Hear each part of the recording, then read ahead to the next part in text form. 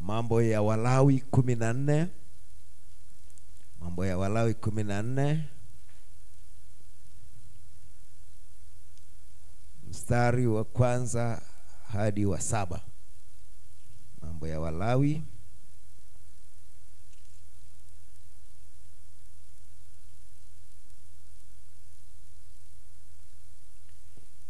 kwa kuwa tumeshapata mali hapo kama tayari. Mambo ya Walawi 14:1 hadi 7.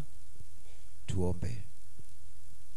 Mwenyezi Mungu Baba mtakatifu, mtakatifu, mtakatifu, Mwenyezi Mungu, mbingu na nchi zimejaa utukufu wako.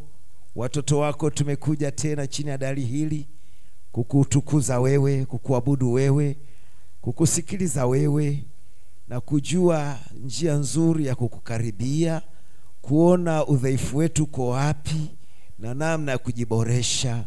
Hilo ndio linalotuleta ibadani, tujue mahali petu pa udhaifu, alafu tutoke kwenye udhaifu huo, tuwe watoto wazuri, tuwe majirani wazuri, tuwe baba wazuri na mama wazuri, tuwe wanandoa wazuri.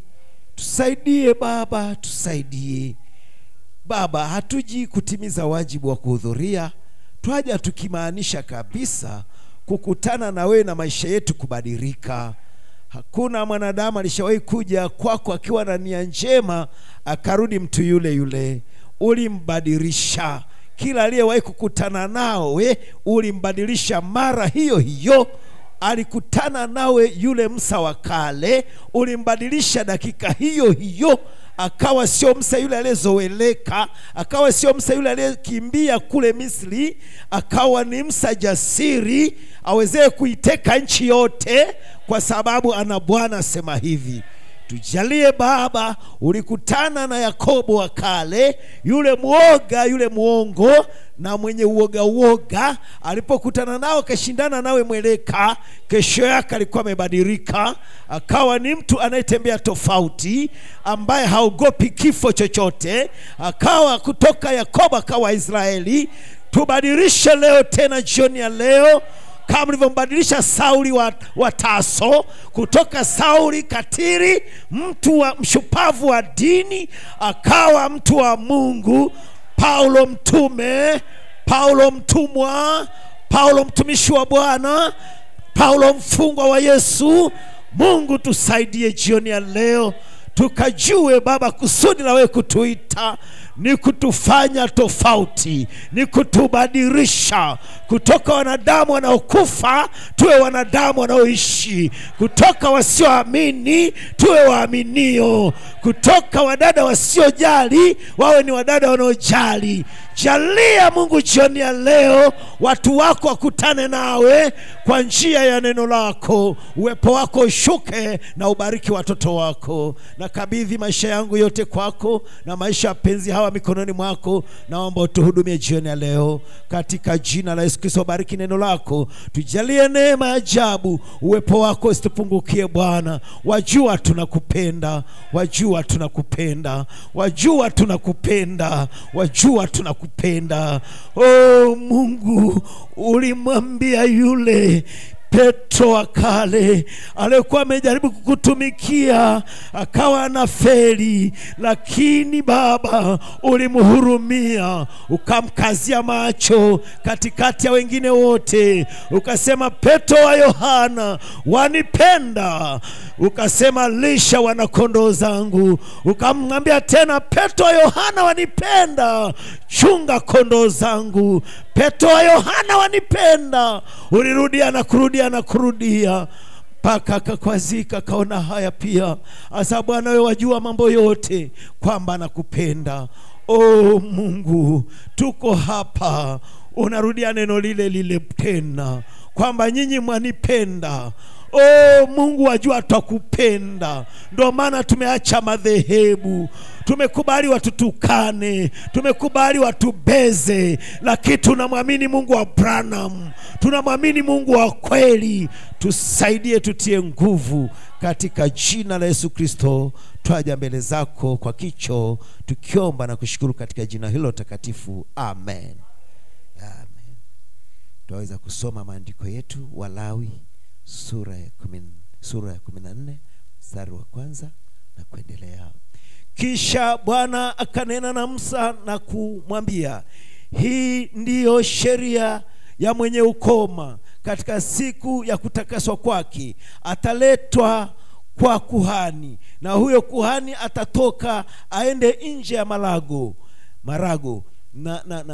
na kuhani ataangalia na kutazama, ikiwa pigo la ukoma limepoa kwake huyo mwenye ukoma, ndipo huyo kuhani ataagiza kwamba watwae kwa ajili yake atakaye takaswa ndege wawili walio hai, ambao ni safi, na mti wa mwelezi na sufu nyekundu na hisopo. Kisha kuhani ataagiza ndege mmoja achinjwe katika chombo cha udongo kilicho juu ya maji ya mtoni. Kisha huyo ndege aliye hai atamshika na huo mti wa mwelezi na hiyo sufu nyekundu na hisopu, naye atavichovya hivyo pamoja na yule ndege aliye hai katika damu ya huyo ndege aliyechinjwa juu ya maji ya mtoni. Kisha atamnyunyizia huyo atakayetakaswa na ukoma mara 7, naye atasema kwamba yu safi. Kisha atamwacha yule ndege aliye hai aende zake nyikani. Tuombe. Mwenyezi Mungu, neno lako ni amina. Tumelisoma Baba chini ya uvuvio wako. Naomba univuvie jioni ya leo kwa ajili ya ujumbe huu mzuri uliopakwa mafuta, uliohubiriwa na kiumbe cha kimbinguni, nguzo ya moto ndani ya Branham. Nguzo ya moto imehubiri ujumbe huu. Nguzo ya moto na ije irudie tena ikituvuvia hiyo nguzo ya moto. Tusaidie Bwana, tuhudumie kimbinguni sawa sawa na ukarimu wako wa kimbinguni. Tutendee sawa sawa na wema wako Bwana. Kila atakayetoka hapa aseme hakika Bwana amesema nami. Mungu tusaidie. Tunakabidhi yote katika jina la Yesu Kristo. Amen. Mungu abariki. Mwaweza kuketi na Bwana aongeze baraka zake kwa kusoma kwa neno lake. Kichwa cha somo cha ujumbe wangu ni yule ndege wa madoadoa. Yule ndege wa madoadoa. Jina la Bwana barikiwe sana. Tutamtazama leo ndege wa madoadoa, yule ndege ambaye damu ya mwenzake ilinyunyizwa juu yake na akawa na madoadoa. Nabii anasema ni ndege mkubwa wa madoadoa. Hivi bila nabii, hayo maandiko niliyoyasoma ungeeleza nini? Baada ya kusoma ungeeleza kitu gani? Wahubiri wenzangu mko hapa, kusiwe na nabii afu umesoma hivyo nilivyosoma, ungeeleza nini? Yaani mimi sijajua ningesema nini. Lakini tunamshukuru Mungu wa ajabu aliyemtuma nabii William Marion Branham, akatuhurumia, akamtuma huyu kiumbe mnyenyekevu sana. Hapajatokea kiumbe kama huyu tangu Adamu. Yaani baada ya Adamu hajatokea kiumbe kama huyu. Utanielewa tu, isipokuwa Yesu Kristo ambaye ni Mungu mwenyewe. Lakini huyu kiumbe Mungu amemjalia neema ya ajabu. Ndio mwanadamu pekee aliyezaliwa na mwanamke katika dhambi kabisa, lakini ambaye haijagusa dhambi kwa maana ya kutenda, japo amezaliwa chini ya dhambi. Ndiye aliyeambiwa usivute sigara, usinywe pombe, usichafue mwili wako kwa hali iwayo yoyote. Wengine wote Mungu aliwaacha wapitie hayo. Huyu kiumbe pamoja na kuagizwa hivyo akalindwa na nguzo ya moto. Akitaka kugusa afanye hakuna mtu amelindwa namna hiyo. Hii ilikuwa ina maana gani? Alikuwa na huduma maalum, huduma ya kipekee. Haijatokea kwa nabii yeyote. Haijatokea kwa Nuhu, wala kwa Musa, wala kwa Isaya, wala kwa Yeremia, wala kwa Elia, wala kwa mwingine yeyote. Ni huduma maalum. Watu wengi tukisema jambo hili wanasema mnamsifia sana Branham. Na Branham alikuwa akimsifia sana Yesu, anasema mnamsifia sana Yesu. Sasa nani aweze kumsifia Branham? Kama Branham msifia Yesu, na sisi ni zamu yetu kumsifia Branham. Amina. Mimi nimepata shida sana hata miongoni mwa wahudumu wenzangu baadhi kusema huo unamsema sana Branham kimsifia sifa ambazo wakati mwingine kama unamuinua. Hapana, si hivyo. Ni Mungu tu atujalie tujue huyu kiumbe mwanadamu kabisa, mwanadamu mwenzetu, lakini amepata neema ya ajabu. Mungu amemtumia utaona katika ujumbe nilionao hapa, utamjua leo pengine Branham zaidi. Amen. Kwa nini leo tunahubiri jumbe Branham anasema, Branham anasema, Branham anasema, Branham anasema, Branham anasema? Ukisoma hata Biblia lazima tafute Branham anasemaje. Ndio huduma iliyopewa kufunua neno la Mungu lote, kuanzia kitabu cha Mwanzo mpaka Ufunuo. Hakuna huduma nyingine imepewa hiyo. Mungu alimtokea Musa katika umbo la nguzo ya moto kuandika Agano la Kale. Mungu alimtokea Paulo Sauli wa Tarso kwa nguzo ya moto kuandika Agano Jipya. Lakini Mungu amemtokea Branham kwa nguzo ya moto kufasiri Agano la Kale na Agano Jipya. Walioandika Biblia ni wawili. Musa ameandika Agano la Kale, Paulo ameandika Agano Jipya. Branham amefasiri. Kwa hiyo ni nguzo ya moto ikitumia watu hao kwa kuandika, kutumia watu wawili, na kufasiri kwa kutumia mtu mmoja. Branham ndiye anakusomea kila neno kwa Biblia na kukuambia ilikuwa inamaanisha nini. Na hapa nimesoma hii ya kutakaswa kwa ukoma. Sina ujanja wowote ila kwenda kwa mjumbe huyu wa Malaki 4 Ufunuo 17 kutuonyesha, tuambie hii ilikuwa inamaanisha nini. Jina la Bwana barikiwe sana.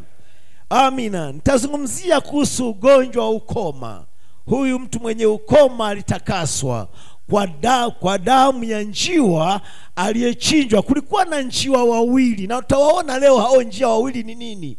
Njiwa wawili hawa wakiwa safi, alafu yaonekana kama ni mapacha hivi, lakini ni njiwa wawili. Mmoja akachinjwa, damu ikanyunyiziwa juu ya mwenzake. Alafu huyu aliyebaki ndiye akachukua damu ya mwenzake juu ya mbawa zake, juu ya mwili wake, akirukaruka huko na huko akidondosha damu. Amen. Sasa tutaona nabii atatueleza ni kitu gani. Jina la Bwana ibarikiwe sana. Ukoma ni ugonjwa wa ngozi unaojitokeza kama malengelenge mekundu na yanayong'aa, yakileta madoa meusi. Husababisha baadhi ya viungo kufa ganzi na kukatika, kama vile masikio, vidole vya mikononi na miguuni. Husababisha kucha kukatika na nywele kunyonyoka. Hufanya misuli kukakamaa. Ni ugonjwa unaodhaniwa ni wa kuambukiza, lakini hauambukizi. Branham ndiye ametuambia ugonjwa huo hauambukizi. Na sisi wote kote tungeenda makabila gani na nani wanajuaga ukoma unaambukiza. Hata ukipata mtu ana viatu huyo mwenye ukoma anavaa, wanasema usivae usije kuambukizwa ukoma.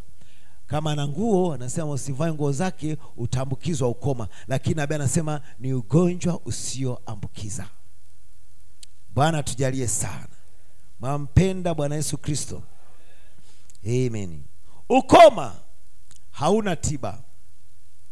Haujapata tiba wala bado haujapata tiba bado, wala bado hawajapata njia ya kusaidia. Ukoma ni ugonjwa unaoingia kwa mtu pole pole na kuanza kula baadhi ya viungo bila maumivu. Mtu hajui hadi anapokufa. Ukoma ni mfano wa dhambi. Dhambi huingia pole pole na mtafuna mtu bila yeye kujua mpaka anavyokufa. Aje ndugu tena anifasiri. Leprosy. There was no cure for leprosy. Hakukuwa na tiba. Amen. Hakukuwa na tiba kwa ajili ya nini? Ya ukoma. They haven't found it yet. Na bado hawajapata. Only God can cure leprosy. Ni Mungu pekee anaweza akaponya ukoma. They haven't found even nothing for it. Na hawajapata chochote kwa ajili yake. To help. Kwa ajili ya kusaidia. But it is a type of sin. Lakini ni aina ya dhambi. It sets in so gradual. Inaingia pole katika nafsi. It is painless. Inaingia pole hivyo. It is painless. Painless. Haina maumivu. Just moves right in. Inaingia tu moja kwa moja. You don't know it until you are dying. Hujui mpaka pale unapokufa.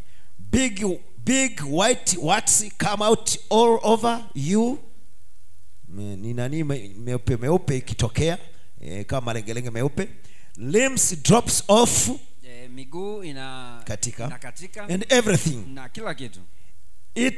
It you right into the dish. Just eats you up.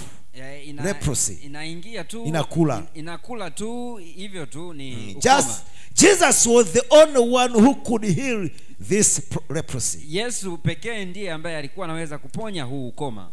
He is the only one today who can heal this leprosy. Yeye pekee leo anaweza kuponya ukoma. Jina la Bwana barikiwe sana. Kwenye ujumbe wa Blind Bartimaeus wa mwaka 55:11-15, I have seen them. Nimewaona wao. I used to think that leprosy was contagious. Nilikuwa nafikiri ni ugonjwa wa kuambukiza. That you could catch it. Kwamba unaweza ukaupata. Hata nabii alikuwa anajua unaambukiza. But you can't catch leprosy. Lakini huwezi ukaupata from one another. Kutoka kwa mmoja kwenda kwa mwingine. One from another. Kutoka mmoja kwenda kwa mwingine. I have hugged them. Nimewasikia wao. Nimewakumbatia wao. And kissed them.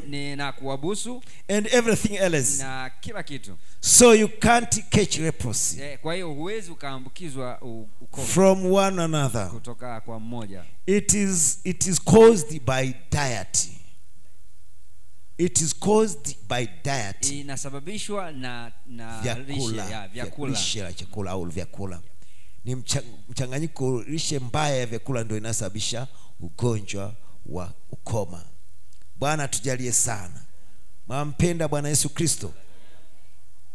And I have had lepers with nothing but just pegs for arms like that. Na nimekuwa na wakoma wengi ambao hawakuwa na chochote isipokuwa tu vigunguti vya mikono. Wameshakatika, vimebaki vigunguti tu. Ndio wanampapasa na nabii hivyo. Hawana vidore, vimeshakatika vyote. Wamebaki tu na vipisi vya nani wanavyompapasa. Walling little pegs around trying to hug me. Wakiwa na vipitisha tu vipisi vya mikono na kujaribu kumkumbatia Branham. In the prayer line. Katika mstari wa maombi. And things. Na vitu kama hivyo. Poor old women. Wanawake maskini hao wazee. On the streets. Huko mtaani. And sometimes leprosy eat toys. Na wakati mwingine ukoma unakula vidole vya miguuni. Till they just stand up like a big what. Na wanafika mahali wanasimama kama yani kitu kisicho na miguu kimesimama tu kama wazia umekatika vidole kule. Sasa ukisimama hivi ni kama kitu fulani tu ambacho hiyo anasema big what. About that big. Namna hiyo kikubwa. Little white. But just horrible looking sights of leprosy. Jambo ambalo linaonekana la kuumiza sana. Ukoma ni kitu cha kuchukiza, cha kuumiza sana kukitazama. What a horrible thing. Jambo la kutisha namna gani? La kuumiza. It is to have what a horrible thing it is to have. Ni jambo la kuumiza namna gani ambalo unaweza ukawa nalo. Medical science has no remedy for it. Sayansi ya madawa haijawa na hilo bado. Haijawa na dawa ya kutibu, haijawa na tiba bado. And it is a very horrible thing. Na ni jambo la kuumiza sana. Not a painful thing. Sio jambo la maumivu. Ukoma kumbe huwa haumi. Unakula tu lakini kimya kimya. It is pathetic to see someone that has got their hands dropped off. Ni jambo la huruma sana unapoona mtu amekatika vidole. Amekatika nini? Amekatika mikono and so forth. Na kadhalika. And it may be part of their face and their ears it off with leprosy. Na labda sehemu fulani ya uso wao na masikio yao yameliwa. And it is white looking. Na inaonekana nyeupe. It is a very horrible sight. Ni jambo baya sana machoni. Amen. Kulitazama ni jambo baya. Bwana Yesu awabariki wapenzi wa Bwana. Amen. Taka muone jinsi lilivyo hili jambo. Kwenye ujumbe anakujali. Aya 98. Mlipata kumwona mwenye ukoma? Nabii anauliza swali. Mlipata kumwona mwenye ukoma? Lo, nimewaona wengi wao, nikawakumbatia mikononi mwangu, hao wakiwa weupe kwa ukoma. Walionekana kana kwamba ni dutu la mbegu lililogeuzwa ndani yake. Wameketi ambapo hapana mtu angemgusa. Huku chini kwenye vinamasi na uchafu wa kinyia na cha mtaani duni alivyoweza kuwa, ambapo kila mtu aliogopa kumkaribia.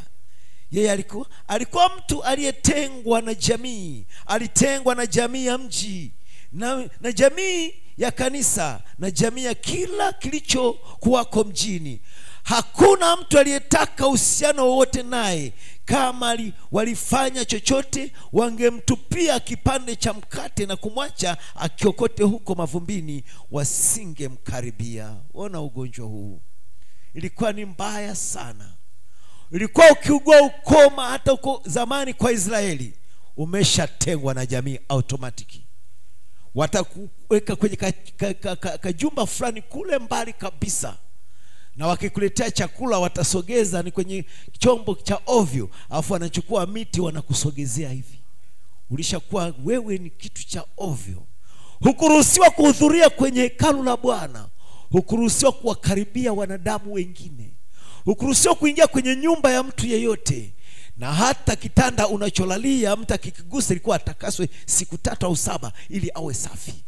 Chochote na nguo yako mtu angeigusa alipaswa ajitakase ndipo aingie hekaruni, ndipo afanye shughuli zake. Ilikuwa ni ugonjwa wa laana.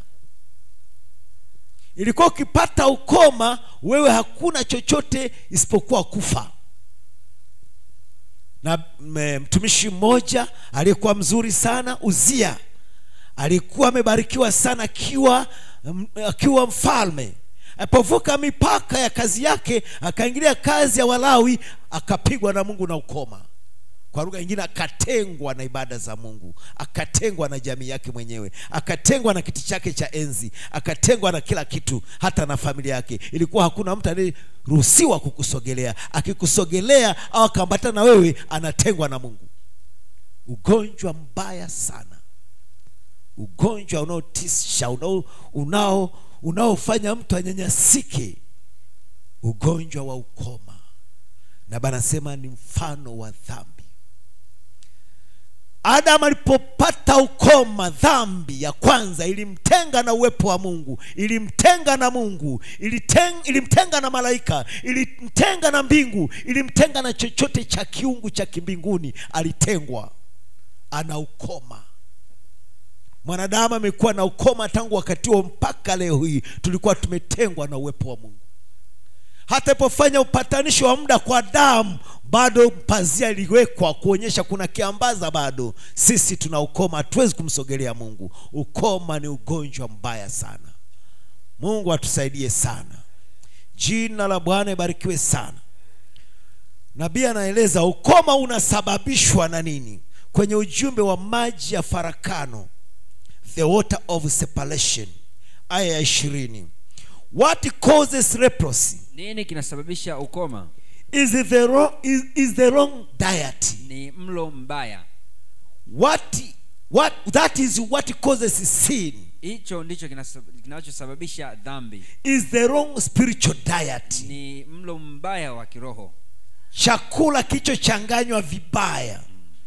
Mlo uliowekwa vibaya. Diet hiyo ni mlo kamili uliowekwa vitu mbalimbali. Kwa hiyo kinachosababisha ukoma ni huo mlo ukichanganywa vibaya, unasababishaga ukoma. Kwa leo chakula kimechanganywa. Shetani alichanganya chakula pale Edeni, akachanganya vibaya, kikaleta ukoma. Na leo wamechanganya chakula cha kiroho na mambo yao, wakachanganya hiyo dati ya kiroho vibaya, imesababisha ukoma. Ndio maana unaona watu wanaishi jinsi wanavyoishi. Leo wana madhehebu na liturujia nyingi na mambo gani, lakini ndio kuna dhambi nyingi kuliko wakati wote ule, kwa sababu wamechanganya chakula vibaya. Ukoma wa kimwili uliwakilisha ukoma wa kiroho. Amina. Jina la Bwana ibarikiwe sana. Amen. Kwa hiyo kutakaswa ukoma kulihitajika, ambapo taona kulihitajika hao ndege wawili. Kinachosababisha ukoma leo ni mlo mbaya, ni mlo mbaya wa vyakula. Hicho ndicho kinachosababisha dhambi. Ni mlo mbaya wa chakula cha kiroho. Madhehebu yamechanganya mlo mbaya vibaya. Yesu akawaambia wanafunzi wake, jirindeni na chachu ya Mafarisayo na Masadukayo. Alikuwa anawaambia wajilinde na mafundisho ya Mafarisayo na Masadukayo. Amen. Ukitaka kuisoma hiyo ni Mathayo 16:6, Kiruka 12 utapata anasema hivyo kwamba wajilinde. Kumbe na mafundisho ya Mafarisayo na Masadukayo. Hakuwa anawaambia wajilinde na chachu ya mikate ya kawaida, alikuwa anawaambia wajilinde na mafundisho mabaya. Na leo tujilinde na mafundisho ya madhehebu. Na Bwana anatuambia tuyakimbie madhehebu kama kuikimbia tauni. Tuyakatae. Na basi hata una mke wako anaenda madhehebuni, usimpe sadaka. Nabii ametukataza, kwa sababu anaenda kutoa sadaka kwa miungu ya Ekroni. Usimpe. Asa usimpe. Kama una mke wako na anakuomba sadaka peleke madhehebuni, usifanye jambo hilo. Usishiriki ibada zao za miungu hiyo, kipaimara, ubatizo wa watoto. Usishiriki kwa hali iwayo yoyote.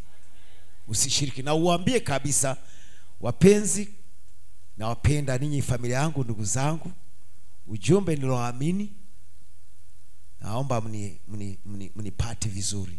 Siko kuwakataa, lakini waambie nishirikisheni kwa shida zozote za kifamilia zinazohusiana na magonjwa, vifo na kadhalika, nitahusika.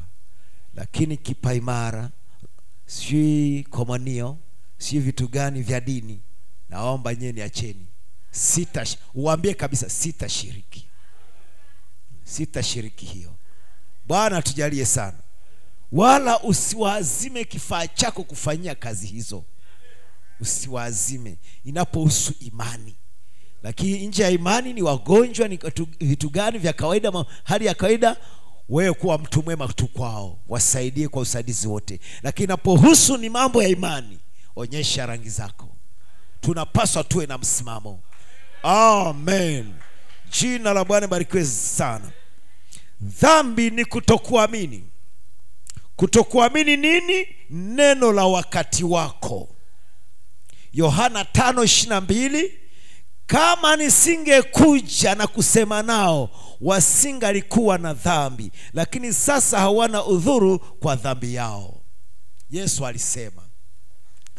alisema kama nisingekuja, wangekuwa hawana dhambi. Dini hizo walizozishika kwa sababu hawana kingine cha kushika. Kwa njia hiyo hiyo ningewarehemu.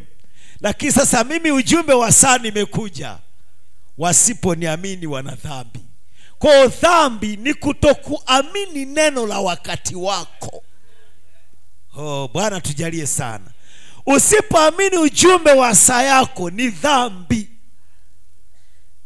Nabii akasema dhambi sio kuzini, sio kunywa pombe, sio kufanya nini. Hayo ni matunda ya dhambi. Dhambi ya kutokuamini ndio inasababisha ufanye hayo mambo.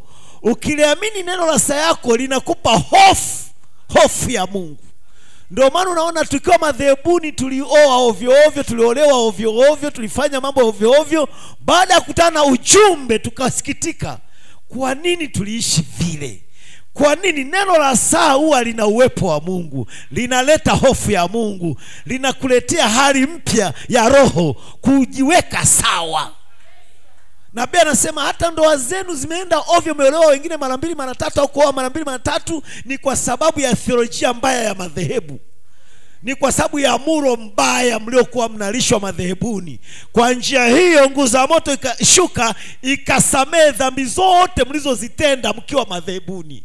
Hata ndoa mlizooana ovyo ovyo ikasema potelea mbali na wasamee. Hata umeolewa vibaya, hata umeoa vibaya, hivyo hivyo kaa hivyo hivyo umesamehewa.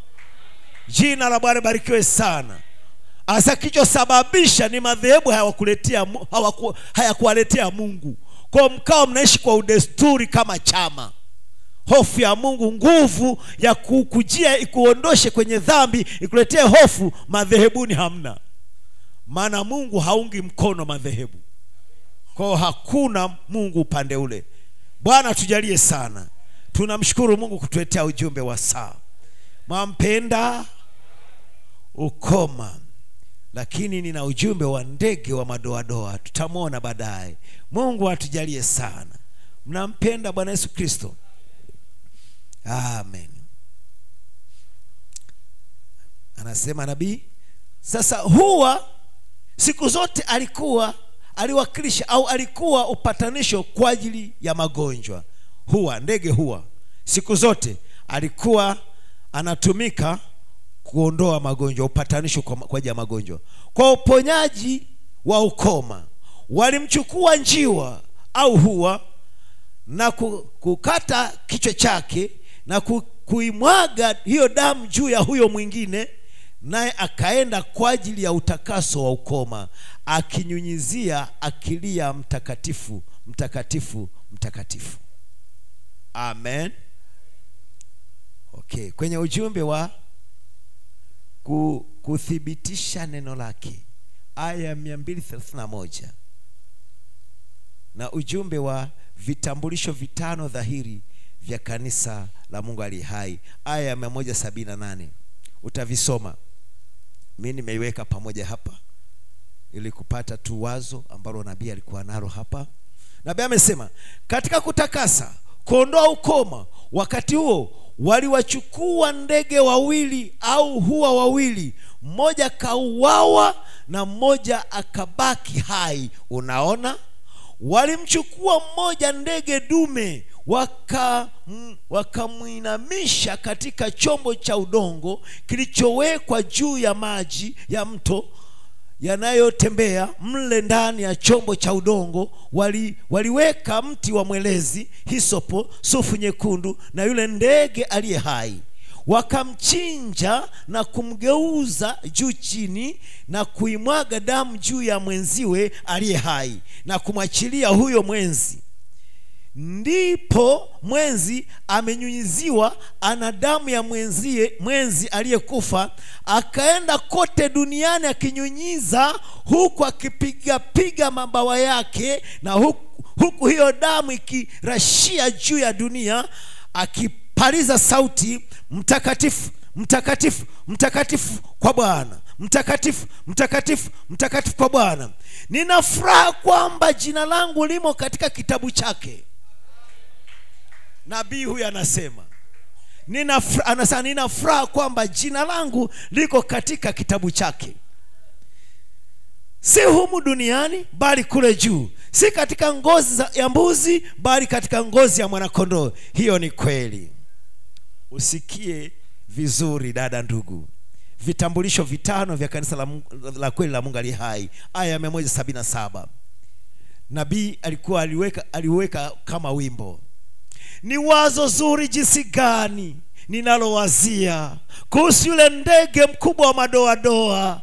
Nao wanasema ya kwamba jina lake limeandikwa kwenye kurasa za neno la Mungu takatifu. Hebu usikie. Wengi tunasomaga ujumbe pengine bila kumtaji Mungu atuonyeshe nini tunasoma. Usikie. Nabii hapa juu amesema, nafurahi kwamba jina langu limo kwenye kitabu chake. Afu hapa chini anamwimba huyu ndege mkubwa wa madoadoa. Anamwimba, anaweka kwenye wimbo. Asa ni wazo zuri jinsi gani ninalowazia kuhusu yule ndege mkubwa wa madoadoa. Nao wanasema ya kwamba jina lake limeandikwa kwenye kurasa za neno takatifu la Mungu. Ndege wengine wote wanamzunguka, yeye anadharauliwa na wote hao. Huyo ndege wa madoadoa alikuwa nini? Jina la Bwana barikiwe sana. Napenda nabii, lugha yake ni ya ajabu. Lugha yake huwa ni ya mzunguko hivi. Huwa inahitaji macho ya kiroho kuona anazungumza nini. Yeye mwenyewe amesema huwa ananena mambo kwa njia ya kuzunguka, nikijua waliokusudiwa wateule wataliona. Nabii anaanza kuzungumza hivi. Mungu ametuma kanisa lake kuwaombea wagonjwa. Na kanisa lake kupitia huduma ya upambanuzi ikifanya upambanuzi. Kanisa lake linamfunua mwana wa Adamu. Ndivyo anatumiaga lugha hiyo. Wakati mwingine anaombea mgonjwa anasema shetani na kuamuru wakati kanisa la Mungu likimwombea mtu huyu mwache mtu huyu, wakati kanisa la Mungu linaomba. Halafu ametumia hivyo. Ametumia lugha hii. Nimesimama hapa na mtarajia nabii mkuu ajaye, yule Elia. Mimi namwekea jukwaa, muda wote anaweza kawasili. Ametumia lugha hiyo. Ametumia lugha ya kusema, enyi wazungu, Mungu atawaletea nabii ni Mwafrika, alafu mtamkataa. Afu watu wakadhana na tabiri nabii mwingine. Nabii alijiweka kama Mwafrika. Maisha yake yalikuwa kama Mwafrika. Aliishi kiafrika huko akiwa mzungu. Aliishi akiwinda kwenye milima. Akichukua akiumwa na kiu, anapuliza maji yale yenye utando, anainama anakunywa. Nyumbani alizikozaliwa kulikuwa na kibuyu cha kuchotea maji kwenye mtungi chenye mkono, anachota anakunywa. Maisha ya Mwafrika. Lugha yake Kiingereza akikunyoka huko akiwa Marekani. Alikuwa anaongea lugha ya kishamba. Maisha yake ya kawaida. Alichukua ndoana kwenda mtoni kuvua apate samaki kalishe familia. Alitega mitego apate kupiga sungura na wanyama wadogo mbalimbali apelekee familia, ndio mlo walionao. Aliishi maisha ya Kiafrika. Anapotoa neno hilo watu wanachukua na kujiweka hiyo nafasi. Nabii alisema atakuja nabii Mwafrika. Wametokea Afrika Kusini, wametokea wapi, wametokea Malawi, ati nabii alikuwa na watabiri wao. Lakini ni lugha ya nabii. Hiyo ndio lugha ya nabii. Huwa hajisemi, anaonyesha anamsema mtu mwingine. Ni roho wa Mungu ndani yake akimsema huyo nabii. Hata Yesu alikuwa anazungumza hivyo. Mwana wa mtu watamkamata, watampeleka kwa mikono ya wenye dhambi, watamuua, na siku ya tatu atafufuka. Biblia inasema hata mitume hawakuelewa anazungumza nani. Walikuwa wanajua anamsema mtu fulani watakayemuua, sio yeye. Hivyo na manabii wako lugha hiyo, wako na lugha hiyo. Nabii anakueleza jinsi Mungu ametuma wajumbe 3 duniani kama walioenda Sodoma na Gomora. Amesema kuna Oral Roberts na Billy Graham. Afu yule 3 hamsemagi. Someni jumbe mtaona. Yule 3 hasemagi ni mimi. Anaiacha. Anataka wewe ndio ujaze ni nani. Jina la Bwana barikiwe sana. Wakati anachora piramidi, Nabii Branham aliandika wajumbe wote. Alipofika wa 7 hakusema. Ndugu moja akaja kaiweka na nabii yupo, akasema ndugu ameweka jina langu hapo. Mimi sijajisikia kuwa hivyo. Unaona, ni ndugu ndiye aliyeweka jina la Branham pale. Yeye Branham hakuweka. Aliwekaga kiulizo, na wakati mwingine aliweka tu Elia ajaye. Alikuwa hajisemi yeye. kwa wewe ndio useme. Sasa watu wengi wanataka waseme, mbona Branham hajasema mwenyewe hapa? Kwani anaweza kujisema? Huduma moja hutangaza nyingine. Amen. Ilibidi Yesu aje amseme Yohana alikuwa nani, na ilibidi Roho Mtakatifu aje ndani ya mitume aseme Yesu alikuwa nani. Unaona jinsi huduma moja hutangaza nyingine. Yesu alivyokuja akawaambia, mlitoka kwenda kutazama nini? Unyasi ukitikiswa na upepo? Yani mtu anayeyumba yumba kwenye madhehebu? Asema sio yule. Basi kwa nini mlitoka? Mtu aliyevaa mavazi mororo, manake mtu aliyevaa nguo rasmi za kazi za ofisi. Asema hao wanaovaa nguo rasmi wako kwenye majumba ya kifalme. Ndio utaona wamevalia uniform maalum. Lakini si Yohana, hakuwa na mavazi ya uniform maalum. Sasa kwa nini mlitoka? Mlikuwa mnataka nini? Mlikuwa mnaona nini? Nabii? Akasema naam, na aliye zaidi ya nabii. Ndiye akamwambia huyu ndiye aliandikiwa haya, anamwelezea Yohana. Na Roho wa Mungu ndani ya mitume akaja akasema, huyu Yesu mliyemsulubisha ndiye Bwana amemfanya kuwa Kristo, na amemfanya kuwa Bwana na Kristo. Mbele wakaendelea, Roho wa Mungu anashuhudia, huyu Mungu amemtukuza mtumishi wake, na kwa jina la mtumishi wake Yesu, mtu huyu aliyekuwa kiweta anasimama mbele zenu akiwa sawa sawa. Kwa hiyo huduma moja hutangaza nyingine. Branham amemtangaza Yesu, si tuko hapa kumtangaza Branham. Hiyo ndio huduma yetu wakati huu. Huduma zetu wakati huu ni kumtangaza Branham. Huduma ya uinjilisti wa siku za mwisho ni kumsema mjumbe wa mwisho, kwa maana Yesu ndipo amejifunua. Amejifunua kwa njia ya mjumbe wa mwisho. Bwana anawabariki sana. Mnampenda Bwana Yesu Kristo. Haleluya, haleluya. Na nitawaambia kwa nini. Kwa nini naamini umbali huo. Kwa nini nasisitizaga hivyo, na baadhi ya wengine wananiona kama napotoka. Nawaambia sijapotoka, Mungu amenithibitisha sijapotoka. Niko sahihi kwa neema ya Mungu, kuonyesha ujumbe niliopokea ni sahihi. Amen. Na jioni ya leo utaona umbali nao muamini Branham, si kwamba namweka ni Mungu, la, bali ni chombo ambacho Mungu amekitumia katika njia ya ajabu na hali ya juu kuliko kiumbe chochote duniani. Kuliko kiumbe chochote duniani. Ni chombo ambacho kimebeba huduma ya Yesu mwenyewe. Yesu live katika mwili wa kibinadamu. Tabia zile zile, nguvu zile zile, maono yale yale, kazi zile zile na zaidi ya zile. Hiki kiumbe ndio kiumbe pekee kiliambiwa usiguse sigara. Wengine wote Mungu alituacha tuishi vyovyote, atakuja atutakase. Lakini kiumbe hakutaka ataguse chochote. Usionje pombe kabisa, usiguse. Usiguse mwanamke yeyote. Na hata alipokuwa akijaribu, hata anywe pombe nasikia shh. Akijaribu afanye nini? Shh. Amelindwa kabisa kabisa. Hata akitaka lete madhara kwa wanafunzi wengine wameshika bunduki, Mungu anazuia. Usifanye hivyo. Wewe ni mtu pekee. Wewe ni mtu special. Unaona, kuzaliwa kwake kwa kipekee. Kuzaliwa kwake tukio litendeka, mamajusi wameshuhudia kama walivyoshuhudia kwa Yesu.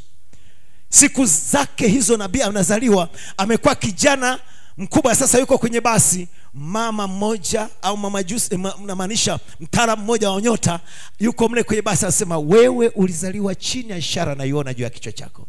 Sasa wewe acha kuniambia, unaniambia kitu gani? Mimi sijui unachosema. Sasa naona ulizaliwa chini ya ishara hii. Huyo mama kaendelea akasema, na hii ishara ikitokeaga ni kipawa kikubwa kiko duniani. Akamwambia ilitokea wakati Yesu anazaliwa, na sasa naiona kwako. Ona jinsi ilivyo. Huyu mtu aliumbwa hivyo maalum. Madaktari wamekuja kumpima nabii Branham katika hali yake tu ya mwili wa kawaida, wakakuta hayuko kama binadamu wa kawaida. Mpaka madaktari wasema, "Wewe, ukoje? Unatembeaga unaota? Mbona dhamiri zote ziko pamoja? Maana dhamiri za wanadamu wote huwa moja iko ndani, nyingine iko hivi. Wewe zote zimekaa pamoja hivi kama pacha. Ni nini hii? Kwa nini uko hivi?" Sasa nisingewaambia kwa sababu wasingeelewa ninasema nini. Unaona? Hata kumbwa kwake ndani ameumbwa maalum kwa sababu amebeba kitu fulani. Lakini watu wengi huona kama ni mjumbe tu wa kawaida, kama nabii tu wa kawaida. La, huyu mjumbe ni maalum, na nitakuonyesha yuko kote Bibলিani, kote. Popote ungesoma Biblia utaona Mungu anamtaja Branham kwa njia ya kiroho, na leo nitawaonyesha, mtaona ala, kumbe haya mambo yamekuwepo miaka yote, Mungu akimwazia Branham miaka yote. Unaona, akiwazia Branham kwa sababu alijua ndiye amemweka kufunua siri zote. Bwana abariki sana. Amen. Namwazia, anasema namwazia huyu ndege. Ni wazo zuri jinsi gani ninalowazia kuhusu yule ndege mkubwa wa madoadoa. Nao wanasema ya kwamba jina lake limeandikwa kwenye kurasa za neno takatifu la Mungu. Ndege wengine wote wanamzunguka yeye, anadharauliwa na wote hao. Huyo ndege wa madoadoa alikuwa nini? Na yule ndege wa madoadoa mkubwa mwenye madoadoa ni kanisa. Kwa hiyo ukisoma hivyo kiishia hivyo, hutawazia chochote, utajua tu ni kanisa. Lakini ungeweza kusoma vizuri uone kwenye unabii, na hapa tunaposoma uone inazungumza nini. Branham hajisemagi ni mimi. Tuende mbele. Ni kanisa lililonyunyizwa damu ya mwenziwe aliyekufa. Na ukisoma hivyo unaona mbona iko sawa. Mwokozi Yesu Kristo nalo linaenda kote ulimwenguni siku hizi. Eti hilo kanisa linaenda siku hizi kote duniani, likipiga mbawa yake, likipaza sauti, mtakatifu, mtakatifu, mtakatifu kwa Bwana. Amina. Nina furaha sana kwamba ninajua habari zake. Branham huyu anasema, unasoma ujumbe gani ndugu Helatano? Vitambulisho vitano dhahiri vya kanisa la kweli la Mungu ali hai. Aya ya 179. Usikie nabii anavyoeleza hii kitu. Nina furaha sana ya kwamba ninajua habari zake. Ala, nina furaha sana kwamba jina langu liko kwenye kitabu chake. Unaona anavyoeleza? Anaichenga, anairudia tena, anaichenga. Hivyo wewe uione. Lililowekwa mle si kwa wema wangu, la Bwana, kamwe singekuwa kule wala kwa wema wako, bali kwa wema na rehema za Mungu kabla ya kuwekwa misingi ya ulimwengu akaweka majina yetu katika kitabu chake. Jina la Bwana barikiwe sana. Sasa usikia anapofumbua huyo ndege wa madoadoa ni nani kwenye ujumbe wa Ufunuo mlango wa 4 sehemu ya 3.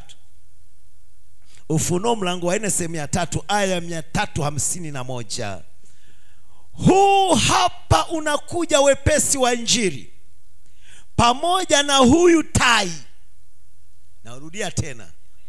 Huu hapa unakuja wepesi wa Injili pamoja na huyu tai akisema, hizi kazi nizifanyazo ninyi nanyi mtazifanya, nyingi kuliko hizi mtazifanya.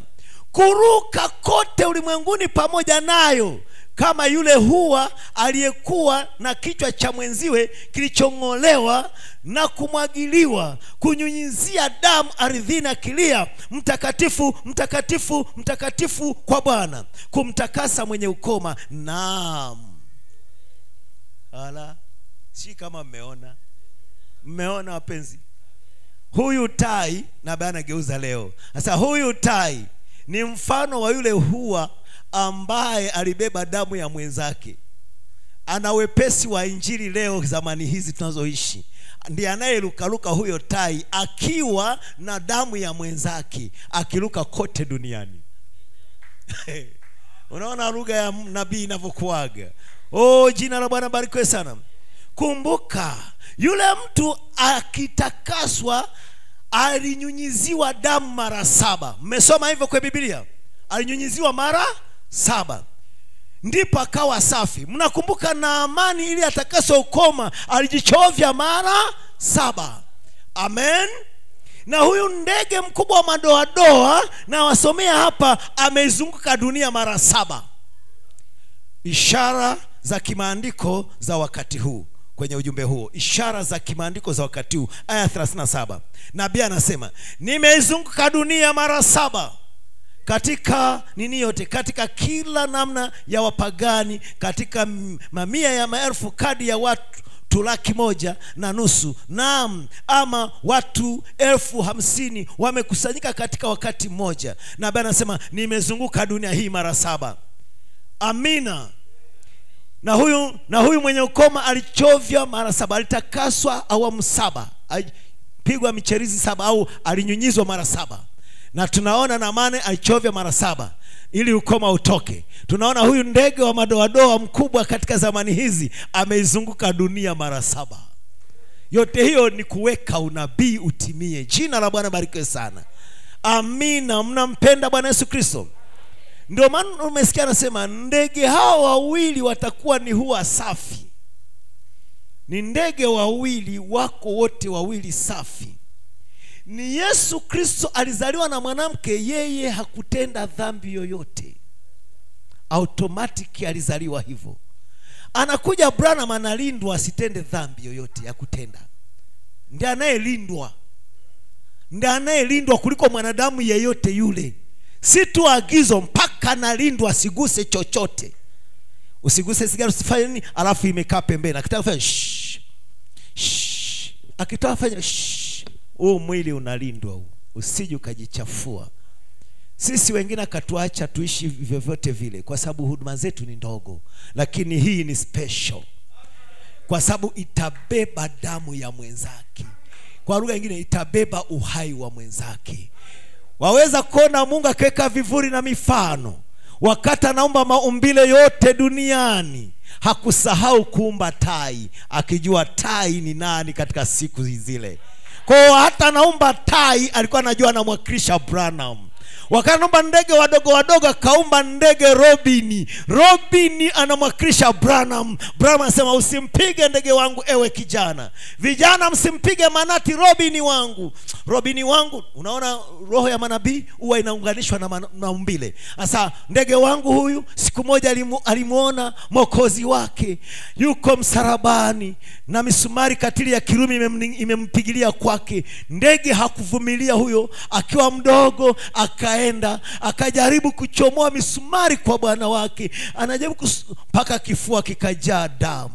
Kumbe anajisema lugha ya kiroho. Na inawapita wengi wanasoma anafikia Branham anazuia huyu ndege Robin, kwani kuna shida gani? Hawajui anaongea kinabii. Msimdhuru huyo ndege wangu, ana damu kifuani, damu ya bwana wangu. Alikuwa anajaribu kungoa misumari. Ni nabii akijaribu kungoa misumari ya kanuni ya imani, misumari ya mafundisho ya masharti, akijaribu kumtetea Kristo. Kifuani kwake, yani kwa maisha yake, amejaa damu ya Yesu, akijaribu kumtetea Yesu. Ndege mdogo Robini, William Marion Branham. Haleluya. Ndege wa madoadoa leo, William Marion Branham, amebeba uhai wa Yesu Kristo, ujumbe wa saa, neno lote la Mungu, roho wa Mungu akitembea naye duniani akiwa ana ujumbe. Leo jumbe zake zimeenea dunia nzima. Ujumbe wako umeenea kote, Warabuni, China, wapi, kwa Wahindi. Ni ndege wa madoadoa akipiga bawa zake ili watu watakaswe ukoma wa dhambi. Nakumbuka wakati moja, uone Mungu anavyowekaga vivuli na mifano. Akamwambia Musa, njoo peke yako huku, njoo mlimani. Musa akapanda, akakaa siku 40. Nguzo ya moto imeshuka, Musa yuko pembeni, ndio pekee anaweza kustahimili uwepo wa nguzo ya moto. Nguzo ya moto inaongea naye mdomo kwa sikio. Mungu akaanza kuandika amri zake kwa chanda chake, kwa mkono wake. Nguzo ya moto ile ni mtu, ina mikono, ina miguu, lakini si kama yangu na yako. Ya kwake ni ya kiungu. Ikaenda pale ikapasua mbao kama mtu anapasua na mashine sio ya kawaida inayochana mawe, kuonyesha ni muweza, ni muumba, anaweza kufanya chochote. Akapasua jiwe, mbao kabisa iliyonyoka, alafu akaanza kuchimba kama mtu anachomelea chuma.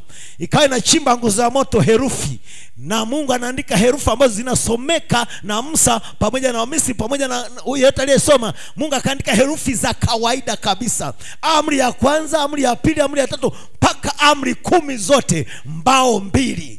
Akampa. Kule nyuma wamebaki wanaabudu sanamu. Kule nyuma wametengeneza ng'ombe, ndama wa dhahabu wanaabudu. Huku Musa anawahangaikia watu hawa awapelekee neno. Amekaa siku 40. Mungu anamwambia angalia watu wako wanachofanya.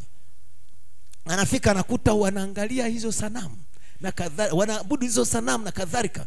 Ndipo Musa akachukua hizi mbao mbili, akapiga ile sanamu, akavunja ile sanamu na mbao zikavunjika. Ungejua maana yake nini? Kitu Mungu amehangaika kukitengeneza, kitu Mungu amechimba, nguvu za kimbinguni ndio zimeandika zile herufi. Musa kwa upako na kwa uvuvio wa Roho wa Mungu anachukua zile mbao na kupiga kile kitu, kuonyesha neno la Mungu litahukumu sanamu zote. Neno la Mungu litabonda bonda mafundisho ya uongo. Neno la Mungu litaharibu kila ibada za uongo. Lakini mbao zimevunjika, mawe yamevunjika, neno la Mungu limevunjika, na inatakiwa lidumu, liwepo daima. Ndipo baadaye Mungu anamwambia Musa, nenda kachonge mawe mengine wewe. Ala, sasa yanachongwa na mwanadamu. Yale ya kwanza yalichongwa na Mungu, yalitengenezwa na Mungu, yakaandikwa na Mungu. Ya pili Mungu anamwambia Musa, katengeneze sasa ya kwako, yafanane vile vile na ya kwangu. Musa akaenda kuchonga mbao kwa kutumia utaalamu wa kibinadamu wa kuchonga mawe, akayachonga akafananisha vile vile na ya Mungu. Afu Mungu akamwambia yaanike mbele zangu. Afu chanda cha Mungu kashuka tena kuyachonga, kwa maana Musa asingechimba, ilibidi Mungu tena ashuke ayachimbe, akayachonga vile vile. Biblia inasema yakafaa tu kama yale ya kwanza. Hayo ndio yalichukuliwa yakawekwa ndani ya sanduku la agano. Ni yale Musa alichonga ndio yaliyodumu vizazi na vizazi. Yale ya Mungu hakuna mtu aliyeyaona zaidi ya Musa kutoka nayo mlimani na kuja kuyabonda. Baada ya hapo wakabaki na yale Musa amechonga kibinadamu, na nguzo ya moto ndio imeandika. Naweza kuona mawe Mungu aliyoyachonga katika hali ya kimbinguni ndani ya Mariamu. Akachonga hayo mawe, akaleta, ameandikwa neno la Mungu, yakawa yanatembea na miguu miwili, yanaitwa Yesu Kristo. Ni mawe ya Mungu, neno la Mungu. Haleluya! Na hayo mawe yakachukuliwa, yakaenda Kalvari, yakapigwa, yakaharibika, kubonda dhambi ya ulimwengu. Mungu akaihukumu dhambi, na ule mwili ukateketea, na ule mwili ukahukumiwa na ukaenda kuzimu. Ni Mungu akiisukuma dhambi, lakini mwili ulifufuka ukapaa juu mbinguni, ikabaki hivyo. Lakini baadaye mbele Mungu anamchukua Ella Branham na Charles Branham, waulete mwili kama ule Mungu aliofanya, wachonge ule mwili kwa njia ya kuuzaa. Alafu Mungu, chanda cha Mungu, nguzo ya moto ikashuka, ikaweka neno la Mungu ndani ya William Marion Branham. Mawe ya pili tunayo leo, tuna mawe ya pili ndio tunayotumia mimbarani. Yale ya kwanza alibondo Kalvari, haya ya pili ndio tunayasoma. Branham anasema, Branham anasema, Branham anasema, Branham anasema, Branham anasema, lakini yamechongwa na mwanadamu. Ni mawe ya kibinadamu, lakini yana maandiko ya Mungu. Kila kitu kina vivuli na mifano, na Mungu huweka hivyo ina sababu. Mawe ya kwanza, Yesu Kristo aliangikwa msalabani. Mawe yale yalipiga dhambi ya asiri na kuteketeza kabisa, kwa sababu watu walimtenda Mungu dhambi. Lakini sasa inatakiwa tuwe na mawe mengine, tuwe na neno lile lile la Mungu. Ndio Mungu amemtuma Branham. Ni ndiye pekee amezaliwa kibinadamu kama sisi, lakini akazuiwa asitende dhambi. Na yeye pekee ndiye ambapo neno lote la Mungu, kuna watu wawili waliobeba neno lote la Mungu, ni Yesu Kristo na William Marion Branham. Wengine wajumbe wote ni sehemu ya neno, sehemu ya neno, sehemu ya neno. Inapofika kwa Branham, neno lote, atafunua siri yote ya Mungu, atawaweka kwenye kweli yote, atawapasha habari ya mambo yajayo. Usikie, watu wengi huisoma ile neno wasijue unabii una maana zaidi ya moja. Yesu akiwepo hapa duniani akasema, yawafaa mimi niondoke, maana nisipoondoka yule msaidizaji. Mbele akasema, bado nikali ninayo mengi ya kuambia, lakini hamuwezi kustahimili sasa. nabii amefafanua hiyo, akasema alitaka aseme mihuri ya 7, walikuwa hawezi kustahimili muda huo. Ataka wafunulie siri ya uzao wa nyoka, walikuwa hawezi kustahimili. Nikali ninayo mengi ya kuambia. Yesu ni Mungu, anasema ninayo mengi ya kuambia, lakini hamuwezi kustahimili. Manake lazima atayasema. Ayaseme wapi? Ndipo akasema nitamtuma msaidizi wangu. Amen. Ndi roho huyu atakuwa roho wa kweli, roho wa neno. Atawaweka kwenye kweli yote, hata nena kwa shauri lake. Manake huyo abidi awe mtu, kwa sababu kama roho ndio mnenaji, asingekosa kunena kwa shauri lake. Kwa hiyo hii inakuonyesha itakuwa ni mtu ambaye Mungu atamtumia. Hata nena kwa shauri lake, lakini yote atakayosikia kwangu mimi, itabidi awe na uwezo wa kusikia. Yote atakayosikia kwangu atawapasha habari. Amen. Na nabii anasema sema nilivyosema, kwa sababu na mimi nasema ninavyosema. Maana kama amesikia anasema, naye ndiye anasema. Sasa na wewe sema ninavyosema. Haleluya. Ukiniambia inaishia kwa Roho Mtakatifu siku ya Pentekoste, nitakwambia maandiko basi yamepoteza maana yake. Maana siku ya Pentekoste hakuwaweka kwenye kweli yote. Siku ya Pentekoste hakuwaambia mambo yote ya mbele. Unaona? Siku ya Pentekoste hakuwakumbusha mambo yote. Ujumbe tulionao unatukumbusha mambo yote ya nyuma. Unatuweka kwenye kweli yote. Unatupasha habari ya mambo yajayo. Huu ujumbe ndio unatupa kweli yote. Huu ujumbe unakwambia kabla hajawa Mungu alikuwa nani? Ulishawahi kupata kusikia wapi hiyo? Kabla hajawa Mungu alikuwa nani? Nenda hata kwa theolojia huko, hata mashule kwa vyuo vyao hawezi kuipata hiyo. Anatuambia kabla hajaitwa Mungu alikuwa wa milele. Maana Mungu ni kitu cha kuabudiwa. Aliitwa milele kuu. Huyo ndani yake alikuwa na mawazo au sifa, ataka ajifunue kuwa Baba, kuwa Mungu, kuwa Mwokozi, kuwa faraja, kuwa yote haya ambayo leo yuko, kuwa Mwokozi na kadhalika na mponyaji. Akasema ikabidi aweze kuumba mwanadamu, amweke kwenye hiari ya kujichagulia, huku akijua ataanguka, kwa kuwa kuanguka kulikuwa ndani yake. Ndivyo nabii amesema. Sasa alipomuumba mwanadamu alimwekea hiari ya kujichagulia. Anasema ilikuwa hawezi kusukuma waanguke makusudi, aliwaacha wajiangukie wenyewe. Na kama ameumba kiumbe ambacho kingesababisha, kikidhani kwamba kinakomesha, kumbe kinatimiza makusudi ya Mungu bila kujua. Na basi anasema Mungu asingemtenganisha Hawa, anguko lisingekuwepo. Na basi anasema alipokuwa anamtenganisha Hawa, alikuwa anaiachilia ili ipite pale. Kupitia pale alete sifa zake. Ndio maana hata Hawa alipoanguka, Mungu akamsema nitakuja nikukomboe. Na Mungu amemkomboa Hawa kupitia Mariamu. Mnampenda? Alimwambia yule mwanamke nakupa ahadi, na kuweka uadui kati yako na nyoka, na kati ya uzao wako na uzao wa nyoka. Huyo mzao wako ataponda kichwa nyoka, na atamponda kisigino. Na basi ilikuwa ni Kristo akiahidiwa. Tangu wakati huo Mungu akawa amemwahidi mwanamke namna hiyo. Amemuinda mwanamke kupitia wanawake watatu.